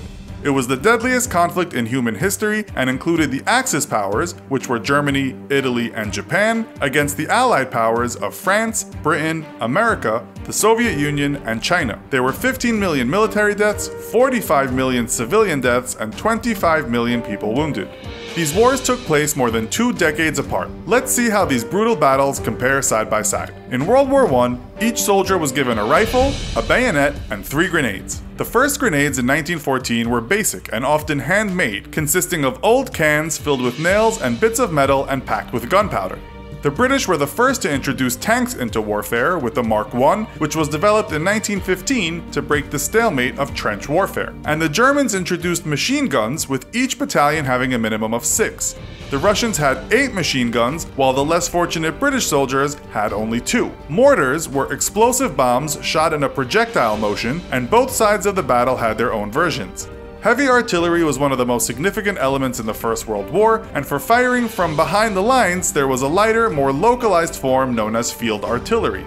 Gases were commonly used to occupy enemy trenches, barbed wire would be placed near enemy camps to prevent enemy soldiers from entering, and in 1915, the Germans even employed flamethrowers against the French. What about World War II? Well, 25 years later, things had advanced. There were lightweight machine guns, which soldiers could use against low-flying aircraft, as well as well-equipped Navy carriers that had cannons to shoot down heavy aircraft. The bazooka, which you may remember as Hollywood character Rambo's weapon of choice, is an anti-tank, handheld missile launcher, which was used against the German army. The Germans themselves had the Fritz X guided bomb to use against anti-aircraft guns, U-boats to sink American ships, as well as the Panther tank, which formed the backbone of the German Blitzkrieg tactic. But the biggest advancement, and probably the most famous weapon of the Second World War, was the atom bomb that was used by the Americans to wipe out the Japanese cities of Hiroshima and Nagasaki and end the conflict. With all the injuries that come with war, one of the most important aspects of fighting a long, drawn-out battle is medical support. When World War I broke out in France in 1914, horse-drawn wagons with baskets on either side were used to get a wounded soldier from a battlefield to a hospital. That often meant first being taken to the nearest train station and put in the straw of a cattle car and sent towards the nearest city that had a hospital. No bandages, no food, and no water. One of those trains had dumped about 500 badly wounded men and left them lying between the tracks in the rain with no cover whatsoever, recounted Harvey Cushing, the head of the Harvard unit of volunteer doctors at the American Ambulance Hospital of Paris. But with all these injured soldiers to deal with, doctors actually learned enough to vastly improve a soldier's chances of survival. At the beginning of the war, they only had amputation as a solution, but they learned to disinfect wounds, to operate on the injured soldiers, and repair the damage from enemy artillery. Ambulances, antiseptic, and anesthesia all emerged from the medical community, having to deal with millions of deaths in the First World War. When the Second World War arrived, every country was far better prepared, but again, having to deal with an extraordinary number of injuries also changed the medical landscape, most notably with the role of nurses, of which many came from America. Not only did the number of female nurses increase significantly during the war, but the responsibility they carried became more critical. In 1941, the Army Nursing Corps had a mass shortage of nurses with fewer than 7,000 available, leading to the need for nurses to volunteer to serve.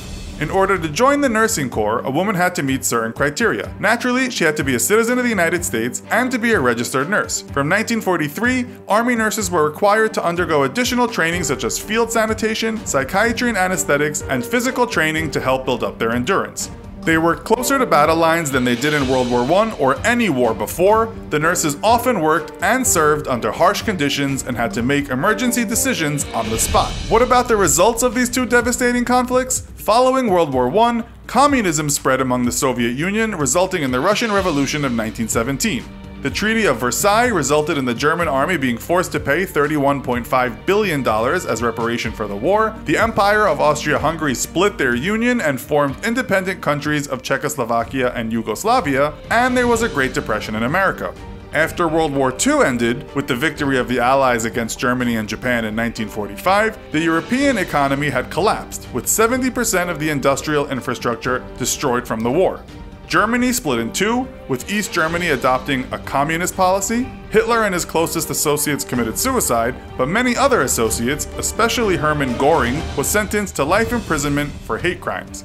And the United Nations was formed on October 24, 1945, promising to uphold the peace. Both of these wars had a devastating impact that was felt for many years after. A bright flash of light illuminates the sky over Hiroshima. An atomic bomb has been dropped. killing tens of thousands of people instantly. The Emperor of Japan watches as his lands burn. The mushroom cloud of destruction reflects in his eyes. He's made his decision. The Allies will pay. Japan will not surrender. They will not give up. If the Allies want the country, they'll have to pry it from his cold, dead fingers. As history has shown, this is not what happened after the atomic bombs were dropped on Nagasaki and Hiroshima. Instead, Japan surrendered and World War II came to an end. But what if Emperor Hirohito had not surrendered? What would have happened next? Regardless of what the United States and the Allied forces decided to do, there were going to be enormous amounts of casualties. But could Japan have won the war? In this what-if scenario, the odds are against them. But what Japan had planned, and the hatred that filled the nation for their enemy, was going to lead to a bloody fight for survival. After the atomic bombs are detonated, destroying 2 entire cities, the emperor, military, and citizens are now ready to fight until the last Japanese falls. There will be no surrender. There will be no mercy. The nation responsible for the mass execution of hundreds of thousands of Japanese civilians must be crushed. The emperor restates his original plan. Everyone must fight. Men, women, and children must be ready to lay down their lives for their country. And at this time, most of the citizens of Japan would gladly do this. In fact, Japan is already training every able-bodied person to be a soldier in the fight against the US. The Allies need to end the war in the Pacific quickly. Every day that goes by, the casualties on both sides will go up. The United States has already lost so many lives in the Pacific that it's hard to justify sending tens of thousands more to their deaths. If Japan doesn't surrender, the war will rage on and on and on. So, what will the United States do next? Unfortunately, what military leaders have planned is terrifying. Japan is ramping up their training programs. They're assembling more aircraft and vehicles to fight off the Allied forces. The United States now knows the atomic bombs will not be enough to force the Japanese to surrender. But a previous bombing campaign proved to be even more devastating. So, the next move for the United States is to cause more destruction from the air. And the best way to do this is through firebombing the Japanese homeland. On the night of March 9, 1945, Allied forces had unleashed hell on Tokyo. 2,000 tons of incendiary bombs were dropped over 48 hours. It's estimated that between 80,000 and 125,000 people were burnt to death by the bombing run.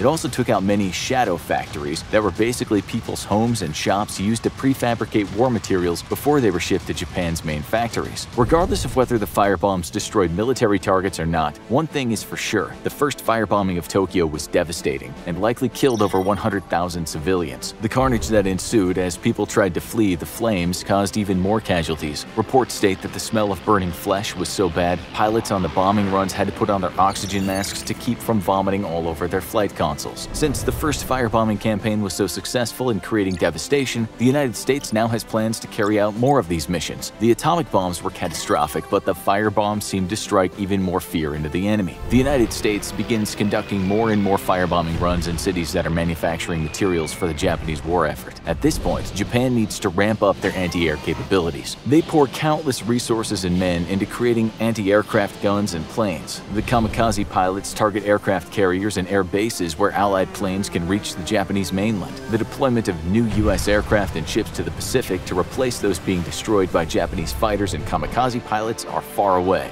The United States has burnt entire cities to the ground, and they've unleashed more atomic bombs which have irradiated the Japanese soil. But now the entire nation and everyone in it is hell-bent on defeating the United States, even if it costs every Japanese life on the planet. As Europe tries to stabilize itself, the other Allied countries are hesitant to send more forces into the Pacific. They do not want to leave their countries vulnerable to a resurgence of war on the continent. The United States slowly realizes that it's now on its own to subdue Japan. The closest Allied nation to the conflict is the Soviet Union, but they're still recovering from the Nazi campaign into their homeland and getting ready for the next war. On the other hand, if the United States is eventually defeated by Japan, it will leave the country almost defenseless, which would allow the Soviet Union to be in even greater position of power. Knowing that they can't rely on anyone but themselves and that they need to end the war with Japan as soon as possible, the United States makes a drastic decision. They must conduct a land invasion in order to end the war once and for all. For all intents and purposes, World War II is over at this point. The Allies have reclaimed Europe and signed the Paris peace treaties. Even though Japan hasn't surrendered, Europe starts to rebuild after the devastation of the war. The war in the Pacific is too far away to worry about. The continuation of violence between the United States and Japan develops into its own unique war. The United States knows that it will be American men who are sent to the slaughter by a land invasion, but there seems to be no other choice. The Japanese people are resilient, and even after traditional bombings, fire bombings, and atomic bombings, they continue to fight on.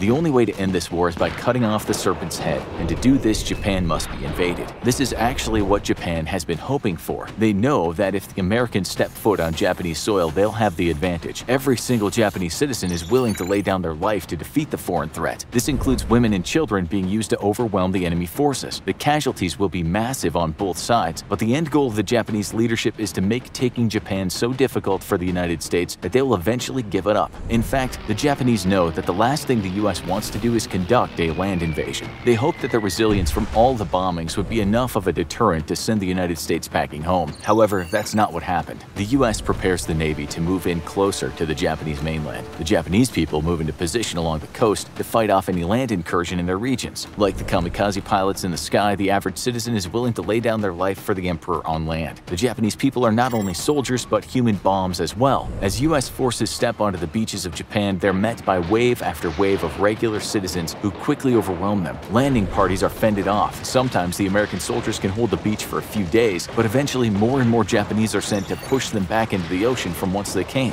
And it would seem the Japanese people are not the only ones who are angry about the invasion of their country and the prolonged war that was now going on for years after the rest of the world agreed on peace. Mother Nature also causes chaos for the American forces. As the land invasion commences, a catastrophic typhoon strikes Japan. The winds, waves, and rain cause naval vessels to become shipwrecked. Soldiers that are encamped on beaches drown in massive floods. Due to sheer willpower and the deployment of tanks and other armed vehicles, the United States finally gains a foothold on the mainland of Japan. Unfortunately, victory is still far from secured. The Japanese people have retreated into the forests, mountains, and other cities on their home island and have begun engaging in guerrilla warfare. The Japanese government has become destabilized and most of the trained military has been killed or is regrouping for a counterattack, but the regular citizens fight on. This isn't surprising since if the United States was ever invaded, every American citizen would fight to the last person to defend their homeland. The Japanese are only trying to fight off an invading force. US soldiers are ambushed in the thick forests by regular citizens using rifles, swords, and improvised explosives. American forces are repelled in the mountains by people held up in fortresses and castles from the days of the samurai. In the remaining cities, people hide in their homes waiting for an unsuspecting soldier to walk by and then quickly dispatch him. They're not given orders by any general or any military leader. They're just trying to defend their homeland from an invading force. Between the weather, enemy military, and the Japanese people, the United States has lost between 500,000 and 1 million soldiers. Reinforcements are still a long way away, especially those arriving by ship. At this point, history could have gone two ways. The first is that the United States gives up and returns back to North America to lick its wounds. If this happened, the Soviet Union may have taken advantage of the vulnerable state the country was in, and the Cold War might have become an all-out battle with the Soviets being victorious. The other outcome might have been the United States continuously sending resources and men to Japan until the population was finally subdued. There would be no victory, as the cost of human life would have been too great. The United States would have needed to keep a military presence in the country to make sure it couldn't rebuild its military, and they would need to put a democracy in place to run the nation. Unfortunately, as history has shown, this is easier said than done. If Japan had never surrendered in World War II, the fighting would have continued on. Surrender wasn't an option, unless the populace was told by the emperor himself that it was necessary. So although World War II may have ended, the war in the Pacific would have raged on. The United States would most likely be fighting alone, and the only way that it would have come to an end was through a land invasion. However, if the United States did invade the mainland of Japan, the casualties would have been astronomical. Also, there is no way to know what other countries would do while Japan and the United States were fighting with one another. It's a real possibility that other countries like the Soviet Union would have jumped at the opportunity to gain power while US resources, men, and military vessels were tied up in a war with Japan. As the United States became weaker and weaker, other countries might have become stronger and stronger. A tumbleweed tank? A gun that shoots tornadoes? Airborne mines? Here are 10 more of the most bizarre weapons of World War II you've never heard of. Number 10. The V3 cannon. Hitler liked few things more than shock and awe, and what would be more shocking and awesome than a gun that fired multiple times? The V3 cannon was designed to be the most advanced and powerful cannon in Germany's arsenal, and it would increase the power of its ammo by hitting it with multiple extra boosts of propellant. As the projectile passed different points in the long barrel, its heat would trigger solid fuel rocket boosters that would increase the projectile's power. It passed initial tests, and German designers thought it could be used to bombard London into submission. Then it all went wrong. The prototype seemed promising, and a model was placed in northern France where the projectiles could span the English Channel. But as early tests at the site fell short, funds were running short, and the project was cut back. Allied bombing raids destroyed much of the site, and soon the plan was abandoned. However, similar weapons were were used later to bombard Luxembourg in the last year of the war. But as the Nazi war machine came to a crashing halt in 1945, the ultimate fate of the V3 cannon was to be a curiosity of strange weaponry. But it was more intimidating than this next weapon. Number 9. The Bob Semple tank. As World War II raged on, the southern nations of Australia and New Zealand worried that Japan would invade and overwhelm them. While both were involved in the war, their home front defenses were lacking and they had no homegrown fighting vehicles. New Zealand's Minister of Works, Bob Semple, wanted to change that. They would have to work with what they had, and what New Zealand mostly had were hardy old farming vehicles. And so began the greatest makeover in World War II. Can a tractor truly be transformed into a top-of-the-line fighting tank? Magic 8-Ball says, outlook cloudy. The Bob Semple tank was built on a standard Caterpillar D8 crawler tractor, easy to get in New Zealand, and equipped with armor and machine guns. However, the tank was small and hard to use. One gunner had to be lying down on a mattress to use his gun, and the tank was armored with corrugated plating rather than full armor. In early tests, the armor didn't hold up, and the heavy vehicles were hard to maneuver. In the end, the tanks were scrapped before even making it to combat, probably for the best. But they did have a strange place in New Zealand's heart as a symbol of wartime ingenuity. But some oddball weapons are successes, smashing successes. Number 6. Bouncing bomb. It doesn't look like much, a large rolling cylinder that resembles an oil drum. In decades to come, video game players would watch a plumber jump over barrels that look a lot like it. But the bouncing bomb packed a powerful punch, and it might have helped turn the tide of war for the Allies. When the British Royal Air Force was looking to destroy some key German dams, they ran into a problem. The dams were protected at the base by anti-torpedo nets, and damaging the tops wouldn't destroy them. They needed a new type of bomb, and British engineer Barnes Wallis delivered. The bombs, codenamed Upkeep, were designed to be fired at a lower height than typical bombs and weighed much less than conventional bombs that could destroy the dam. In the famous Operation Chastity, a team of soldiers known as the Dam Busters engaged in a risky mission to deliver the payload. The bombs could be dropped at just 60 feet, bounce across the water, then sink under and explode, cracking the base of the dams and causing massive floods in the region. It wasn't even technically a bomb. It functioned more like a massive depth charge, but it was as effective as the test showed, although the use was extremely specific. But not every inventive weapon design works out. Number 7.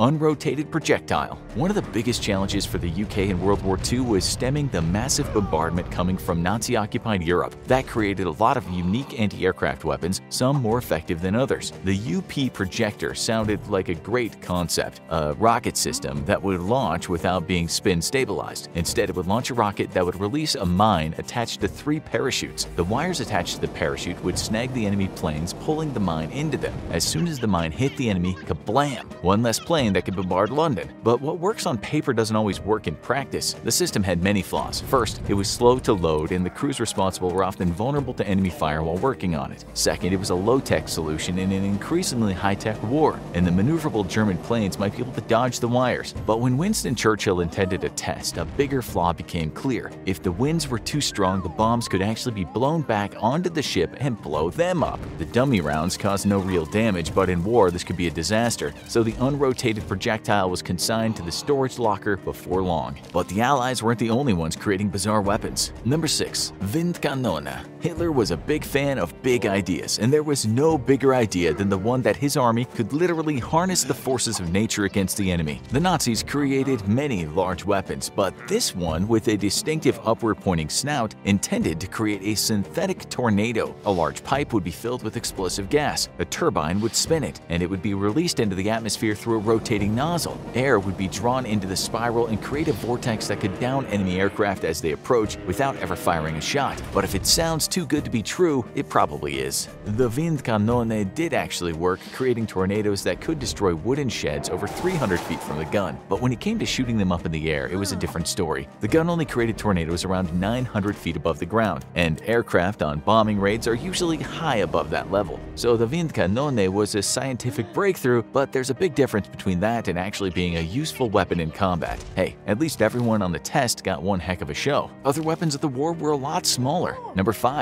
The William Tell. The Office of Strategic Services played a key role in winning the war, sending American spies around the globe, and effective spycraft required stealth, which meant OSS members wouldn't be able to carry standard noisy handguns. Many strange weapons were created, often with mixed results, and one found its origins hundreds of years ago in the Middle Ages. The William Tell was believed to be the quietest weapon in the OSS arsenal, and it combined the accuracy of a crossbow with the power of a slingshot. But how did it handle in combat? While it worked like a slingshot, it used a rubber harness instead of a traditional bill that made it a lot more compact and muffled the telltale snap of the slingshot. It could launch a deadly projectile at close range, but the problem was arrows rarely kill silently. The enemy is hit, and even if it's a fatal blow, the odds are they're going to stay conscious long enough to let everyone know they've been shot and there's an enemy afoot. So the OSS kept looking for the perfect stealth weapons that would help them win the war. Another attempt was more successful and stranger. Number 4. Sedgley OSS-38. The Sedgley OSS-38 was a simple device. It was a single-shot pistol that was ideal for covert operations and assassinations. Geared toward the Pacific theater, it was meant to make it easier for the assassin to cover their tracks. To cover up an assassination, hitmen would often wear gloves to keep themselves from being identified. This cut out the middleman by attaching the pistol to the back of a simple cowhide glove, making it a portable weapon that the users could wear and disguise in the sleeve of a long coat. So how did the glove pistol actually work? Instead of having a standard trigger, the pistol was armed with a bar extending beyond the barrel. Triggering it was as simple as loading and cocking the pistol safely, then making a fist and pressing the trigger next to the target's body. One shot is fired and the target is fatally shot, without a gun being anywhere in sight. The OSS didn't divulge how many times, if any, this unique weapon was used, but it's believed they manufactured as many as 200 guns for use on top-secret missions. Other unique World War II weapons were a lot bigger. Number 3.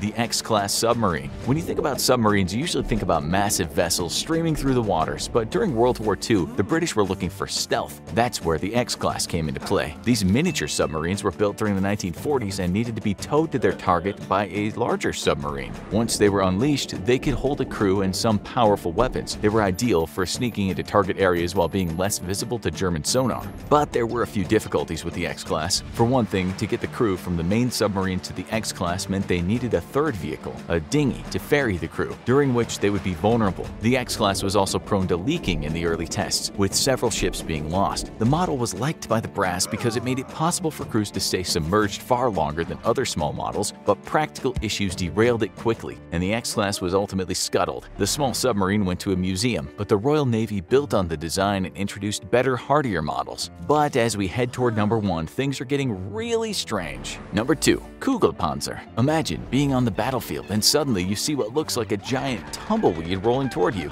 But it's not a tumbleweed. It's a spherical rolling tank designed by Nazi Germany, and it's going to roll right over you. It's the Kugelpanzer, one of the strangest weapons ever designed for use in World War II. It's a one-man vehicle with thin but durable armor, 2 rolling treads attached to the sides, and an eye slit for the driver to see through. Only one model was ever found and was captured by the Soviets in Manchuria. But even with it in their custody, there were more questions than answers. The one model found was unfinished and seems to have never been used in combat. It was designed to be used as a light reconnaissance vehicle rather than a combat vehicle because it had no attached weapons, although some could have been added later. The unfinished model is now on display at the Kubinka Tank Museum, and debates continue over what exactly it was supposed to be. The only thing that's certain, whatever it wasn't successful enough for the Nazis to mass produce it. But if you think those are strange, get ready to meet the factory of the strange. Number 1. Hobart's Funnies. In the latter days of the Second World War, the British Army was seeking an edge. They created a unit to develop new tanks with enhanced features that would make up for the weaknesses their standard tanks faced during amphibious raids. Some delivered, while others were more curiosities than anything else. The unit commander, Major General Percy Hobart, would enter military history for just how strange his pet vehicles were. How strange? How about a tank with a curtain of mine flails attached to it? Or maybe the Double Onion, a tank with a massive metal frame holding demolition charges. It would be pressed against the wall and blown via a detonating cable after the tank retreated. Most of these tanks worked, but for only one specific purpose. So after the war, the British had a collection of the oldest, most unique military vehicles ever created. And hey, they won the war, so it's a great conversation piece.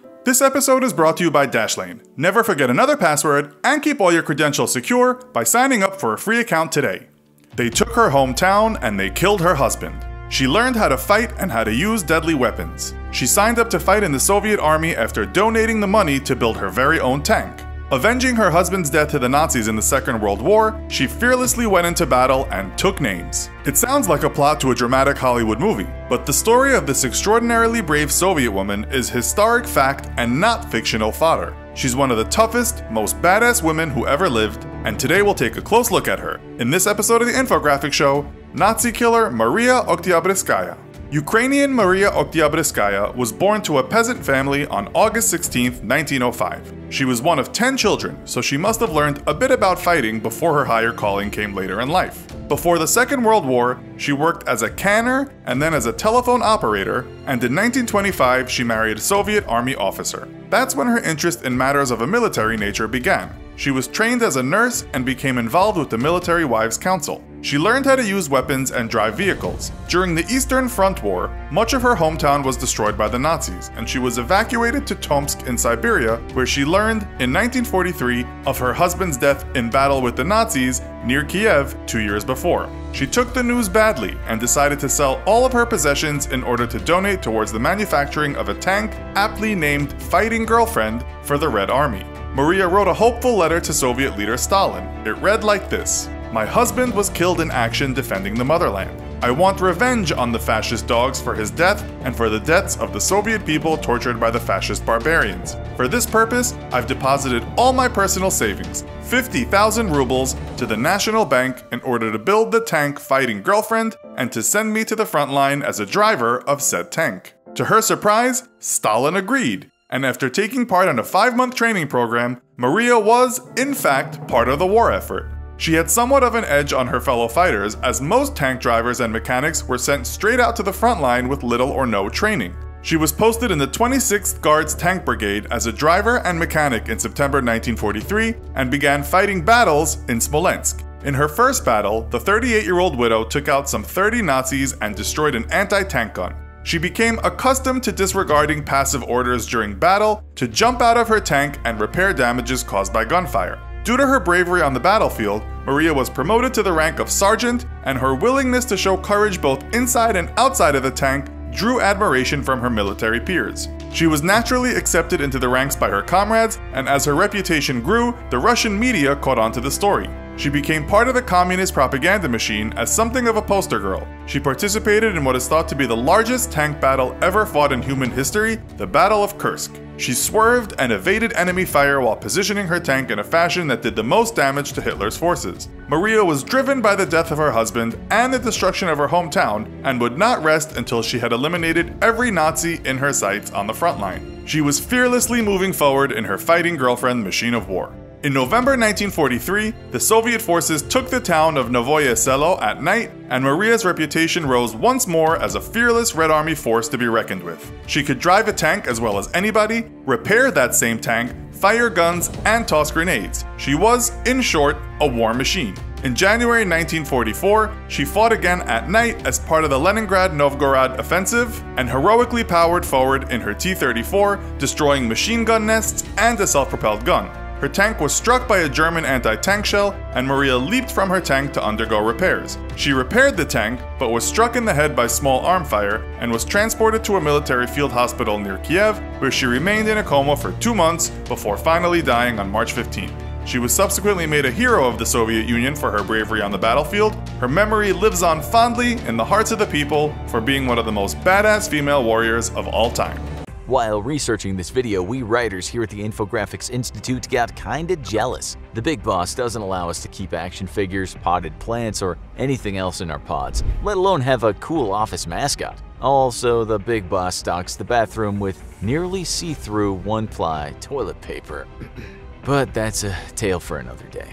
Corporal Wojtek was perhaps the coolest mascot one could wish for. Wojtek was a 6-foot-tall, 500 or so pound brown bear that fought alongside Polish soldiers during World War II. In April of 1942, a group of Polish POWs newly released from a Siberian gulag were traveling by train throughout the Iranian mountains. They were headed to join the British allies in the Middle East during a stopover in Hamadan, Iran. Some soldiers shared food with a young Kurdish boy who had a large sack. The soldiers noticed that the sack was moving, and the child showed off his find. He had a scrawny little Syrian brown bear cub. He found it abandoned and thought that his mother had been shot by hunters. The soldiers pooled together their meager resources so that Lieutenant Anatol Tarnowiecki could trade the boy for the bear cub. Reportedly, the bear was swapped for a chocolate bar, a Swiss Army knife, a can of corned beef, and some other canned goods. Lieutenant Tarnowiecki kept the bear for a few months, eventually donating him to the soldiers of the 22nd Artillery Supply Company. The soldiers named the bear Wojtek, or Happy Warrior. They babied the cub, turning vodka bottles into impromptu baby bear bottles and feeding him condensed milk. As he grew, he was also fed fruit, marmalade, honey syrup, and beer as a treat. Wojtek quickly adapted to camp life. He wrestled with the soldiers, gathered around the campfire with them at night, and slept in their tents. The soldiers taught him to salute. He liked chasing down and eating the oranges the soldiers threw for grenade practice. Seeing how docile Wojtek was and the morale boost he brought to the soldiers, officers didn't mind having him around. He became the unofficial mascot of the company. Interacting with the bear was a pleasant distraction for the homesick soldiers, some of whom were barely more than boys. As Wojtek grew bigger and stronger, the soldiers would wrestle him 2 and 3 at a time. Sometimes they'd play tug-of-war. Wojtek also made friends with other animals in the camp, including a Dalmatian belonging to a British liaison officer. The bear and the dog would spend hours chasing and play fighting each other. The soldiers taught Wojtek to pick up men by their boots and dangle them upside down. It was a great way to haze unsuspecting rookies who thought they were going to get eaten by a bear. Wojtek copied much of the behavior he saw around him. He learned to stand on his hind legs and march along with the soldiers. He became skilled at drinking beer from a bottle. Also, he liked to eat lit cigarettes. He'd hold his mouth open for the cigarettes to be placed in, take a puff, and then swallow it. Some claim that he would only accept cigarettes if they were lit and turn up his nose at unlit ones. Sure, today we'd call this animal abuse, but the soldiers loved the bear, and it was a different time. Apparently, Wojtek was a fan of coffee too. Along with the 22nd Company, Wojtek was stationed in Iraq, Syria, and then Palestine and eventually Egypt. The bear had a reputation for being mischievous and getting into all sorts of things. At an Allied forces camp in Iraq, to the horror of some terrified women, Wojtek stole ladies' underwear off a clothesline. On Christmas Eve, after a traditional Polish feast where he and many of the other soldiers really enjoyed the wine, a drunken Wojtek broke into a camp storeroom. He trashed the room, spilling cooking oil and flour while looking for jam and other sweets. Wojtek also figured out how to get into the communal showers and turn on the taps. Unfortunately, he was really bad at rationing water, which was a precious commodity in the Middle East. Sometimes the shower-loving bear would cause water shortages. The army took to keeping the bathhouse door locked. Wojtek would hang around outside in hopes of getting in. One day, in June of 1943, Wojtek noticed the bathhouse door had been left unlocked and ambled in. An Arab spy on a reconnaissance mission had hidden in the showers and was now face to face with the bear. The spy's screams of terror alerted the camp guards, who quickly took the man into custody. The spy was so afraid of Wojtek that he blabbed various secrets, including news of an impending raid, which the army then moved quickly to foil. As a result, Wojtek received sweetmeats, beer, and was allowed to take an extra long shower. In 1944, the Polish Corps shipped out from Alexandria, Egypt, heading to Naples, Italy, to fight alongside the British 8th Army. Unfortunately, the British ship the soldiers were to travel on had rules against allowing mascot and pet animals aboard. The 22nd Company got around the regulations by enlisting Wojtek in the army. He was given the rank of private and had his own paybook and serial number. During the brutal Battle of Monte Cassino, Wojtek watched soldiers carry 100-pound crates of 25-pound artillery shells from the supply trucks to the front line. The bear quickly began copying the soldiers, standing upright and carrying boxes that would usually require multiple men to move. However, sometimes Wojtek was lazy and carried empty crates. The Allies won the difficult battle, and Wojtek's actions earned him a promotion to the rank of corporal. Also, due to his popularity, a depiction of a bear carrying an artillery shell was adopted as the official emblem of the 22nd Company. The emblem was put on vehicles, flags, pins, and uniforms. Once World War II ended in 1945, the 22nd Company, including Wojtek, were stationed at Winifred Airfield on Sunwick Farm in Scotland. Wojtek became popular with the locals, especially with the children and the press. In 1947, the Polish army demobilized, and most of the soldiers returned home to Poland. They were heartbroken to say goodbye to Wojtek. The bear was sent to the Edinburgh Zoo. At first, the zoo decided to introduce him to the other bears, but it didn't work. Wojtek thought he was a human. As a result, he was given his own exhibit. Sometimes, Wojtek's former comrades would come to visit him. They'd hop the fence to his area and wrestle or cuddle with him. They'd also bring him beer and throw him lit cigarettes. The zookeepers noticed that Wojtek perked up whenever he heard Polish being spoken. Wojtek lived out the rest of his days at the zoo, passing away in 1963 at the age of 22. Both Edinburgh and Krakow have monuments featuring sculptures of Wojtek. The Imperial War and Sikorsky Museums in London also have memorials.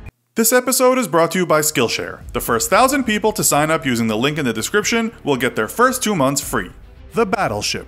ruler of the high seas up until and throughout much of World War II. With their combat roles escorting convoys to vital gunfire support to troops ashore, the battleship and battlecruiser played a central role in any nation's navy. So what were the mega ships that made up World War II's military machinery? That's what we'll find out today, in this episode of the Infographic Show, Top 10 World War II Battleships and Battlecruisers. Number 10. One of 4 Admiral-class battlecruisers ordered in mid-1916 and commissioned in 1920, the HMS Hood was the last battlecruiser built for the Royal Navy. Named after the 18th century Admiral Samuel Hood, this ship had some design limitations, though it was revised and some improvements were made after the Battle of Jutland. In terms of the specifications, the Hood was 860 feet long, had a beam of 104 feet, draft was 33 feet, and surface displacement 49,140 tons. It was propelled by 24 Yarrow small tube oil-fired boilers and 4 Brown Curtis single reduction geared quadruple screw steam turbines, delivering 144,000 shaft horsepower to 4 shafts, generating a surface speed of 29 knots, which is 33 miles per hour,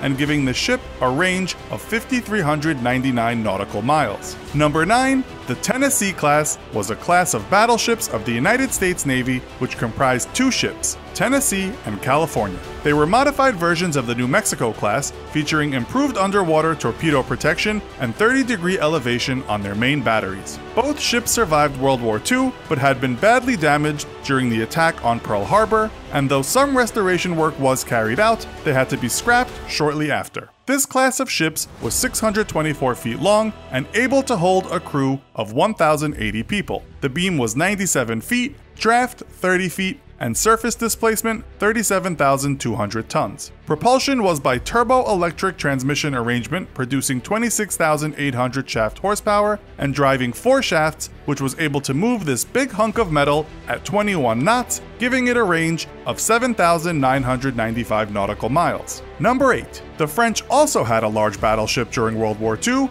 Jean Bart, named for the 17th century seaman, privateer, and corsair Jean Bart. She was the second Richelieu-class battleship and designed to fight the new battleships of the Italian Navy. At the time, their speed, shielding, armament, and overall technology were second to none. Maximum crew was 1,200 in this 813-foot ship. She had a beam of 115 feet, draft of 31.5 feet, and a surface displacement of 35,000 tons. She was propelled by 6 Indrit Searle boilers with 4 Parsons geared turbines that delivered 150,000 horsepower to 4 shafts. This produced a surface speed of 32 knots, providing a range of 7,669 nautical miles. Number 7. On the subject of the Italian Navy, there's the battleship Roma. She was named after 2 previous ships and the city of Rome. Roma was deployed as the flagship of Admiral Carlo Bergamini in a large battle group that eventually comprised the 3 Vittorio Venetos, 8 cruisers, and 8 destroyers. She was sunk on September 9, 1943 by a German plane in an attack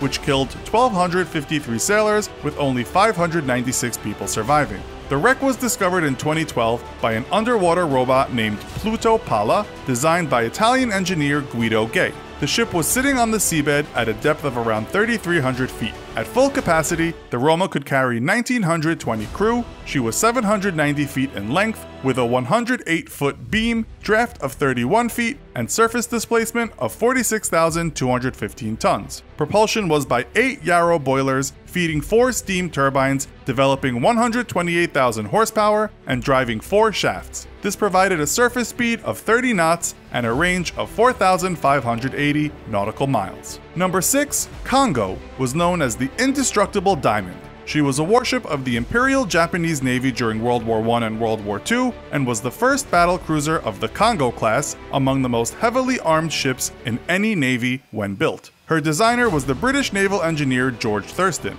The Congo was torpedoed and sunk by the submarine USS Sea Lion while transitioning the Formosa Strait on November 21, 1944. She was the only Japanese battleship sunk by submarine in the Second World War. British newspaper The Telegraph reported in February this year that Japanese researchers believe they may have found the wreckage of the Congo at a depth of more than 1,300 feet, partly covered in sand and debris. Sonar images show a vessel standing 16 feet proud of the seabed.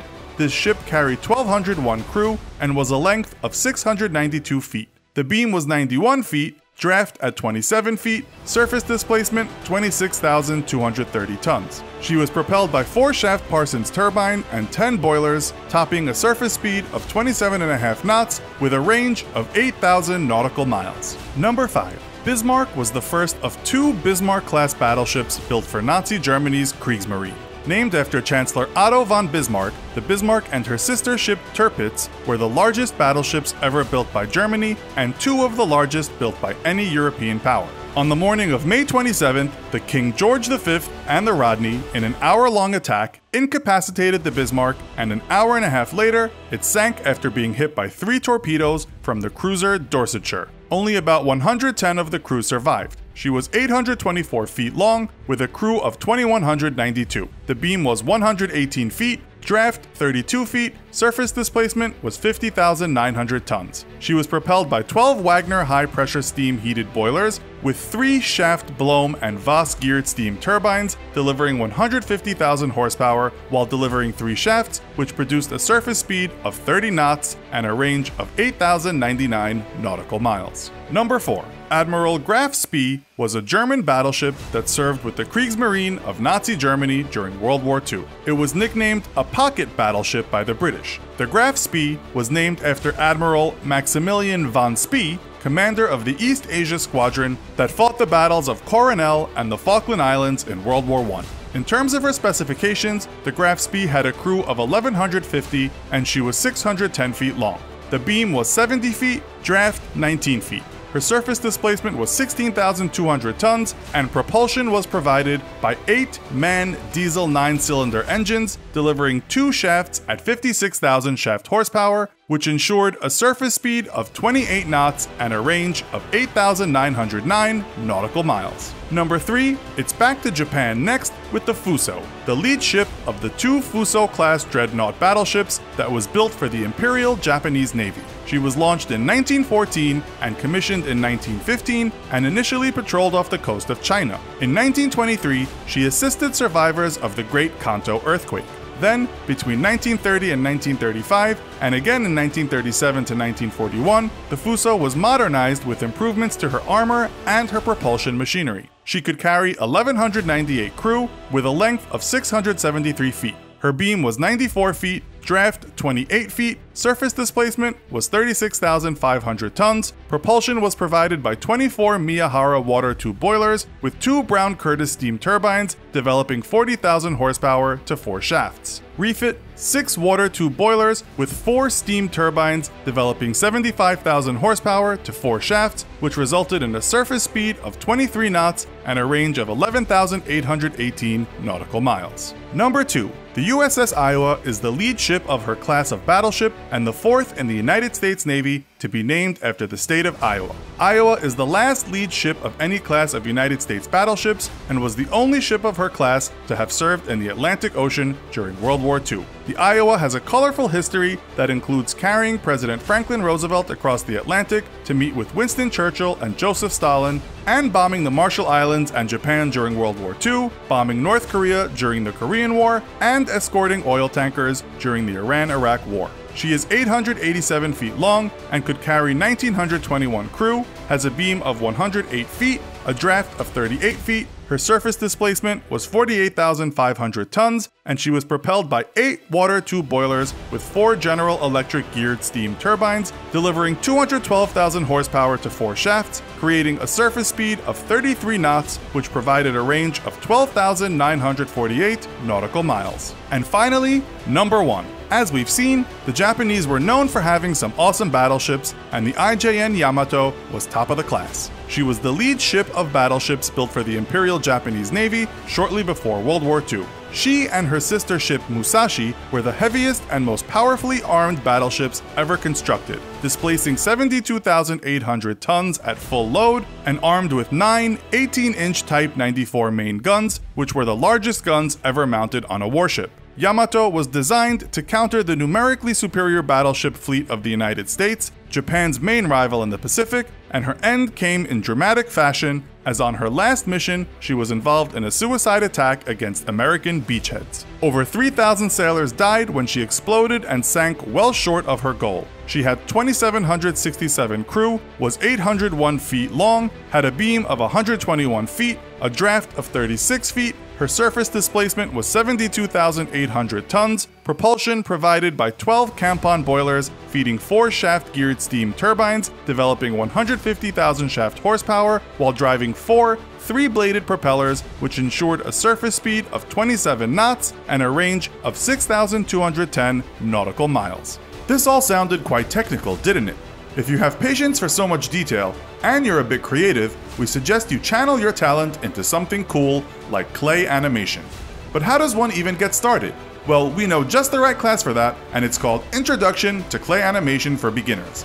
This class is offered by Skillshare. Skillshare is an online learning community offering classes in leadership, photography, productivity, and more. Premium membership will give you unlimited access to topics that will improve your skills and in the process your life. The first 1,000 people to sign up by visiting Skillshare.com/infographics33 or by clicking the link in the description will receive 2 months of Skillshare absolutely free. Join Skillshare and start learning today. That's some pretty awesome battleships, but then again, we only touched on 10. Do you know other ships that are worth a mention? Be sure to let us know in the comments. Also, don't forget to watch our other video called 10 Most Powerful Tanks. Thanks for watching, and as always, don't forget to like, share, and subscribe. See you next time!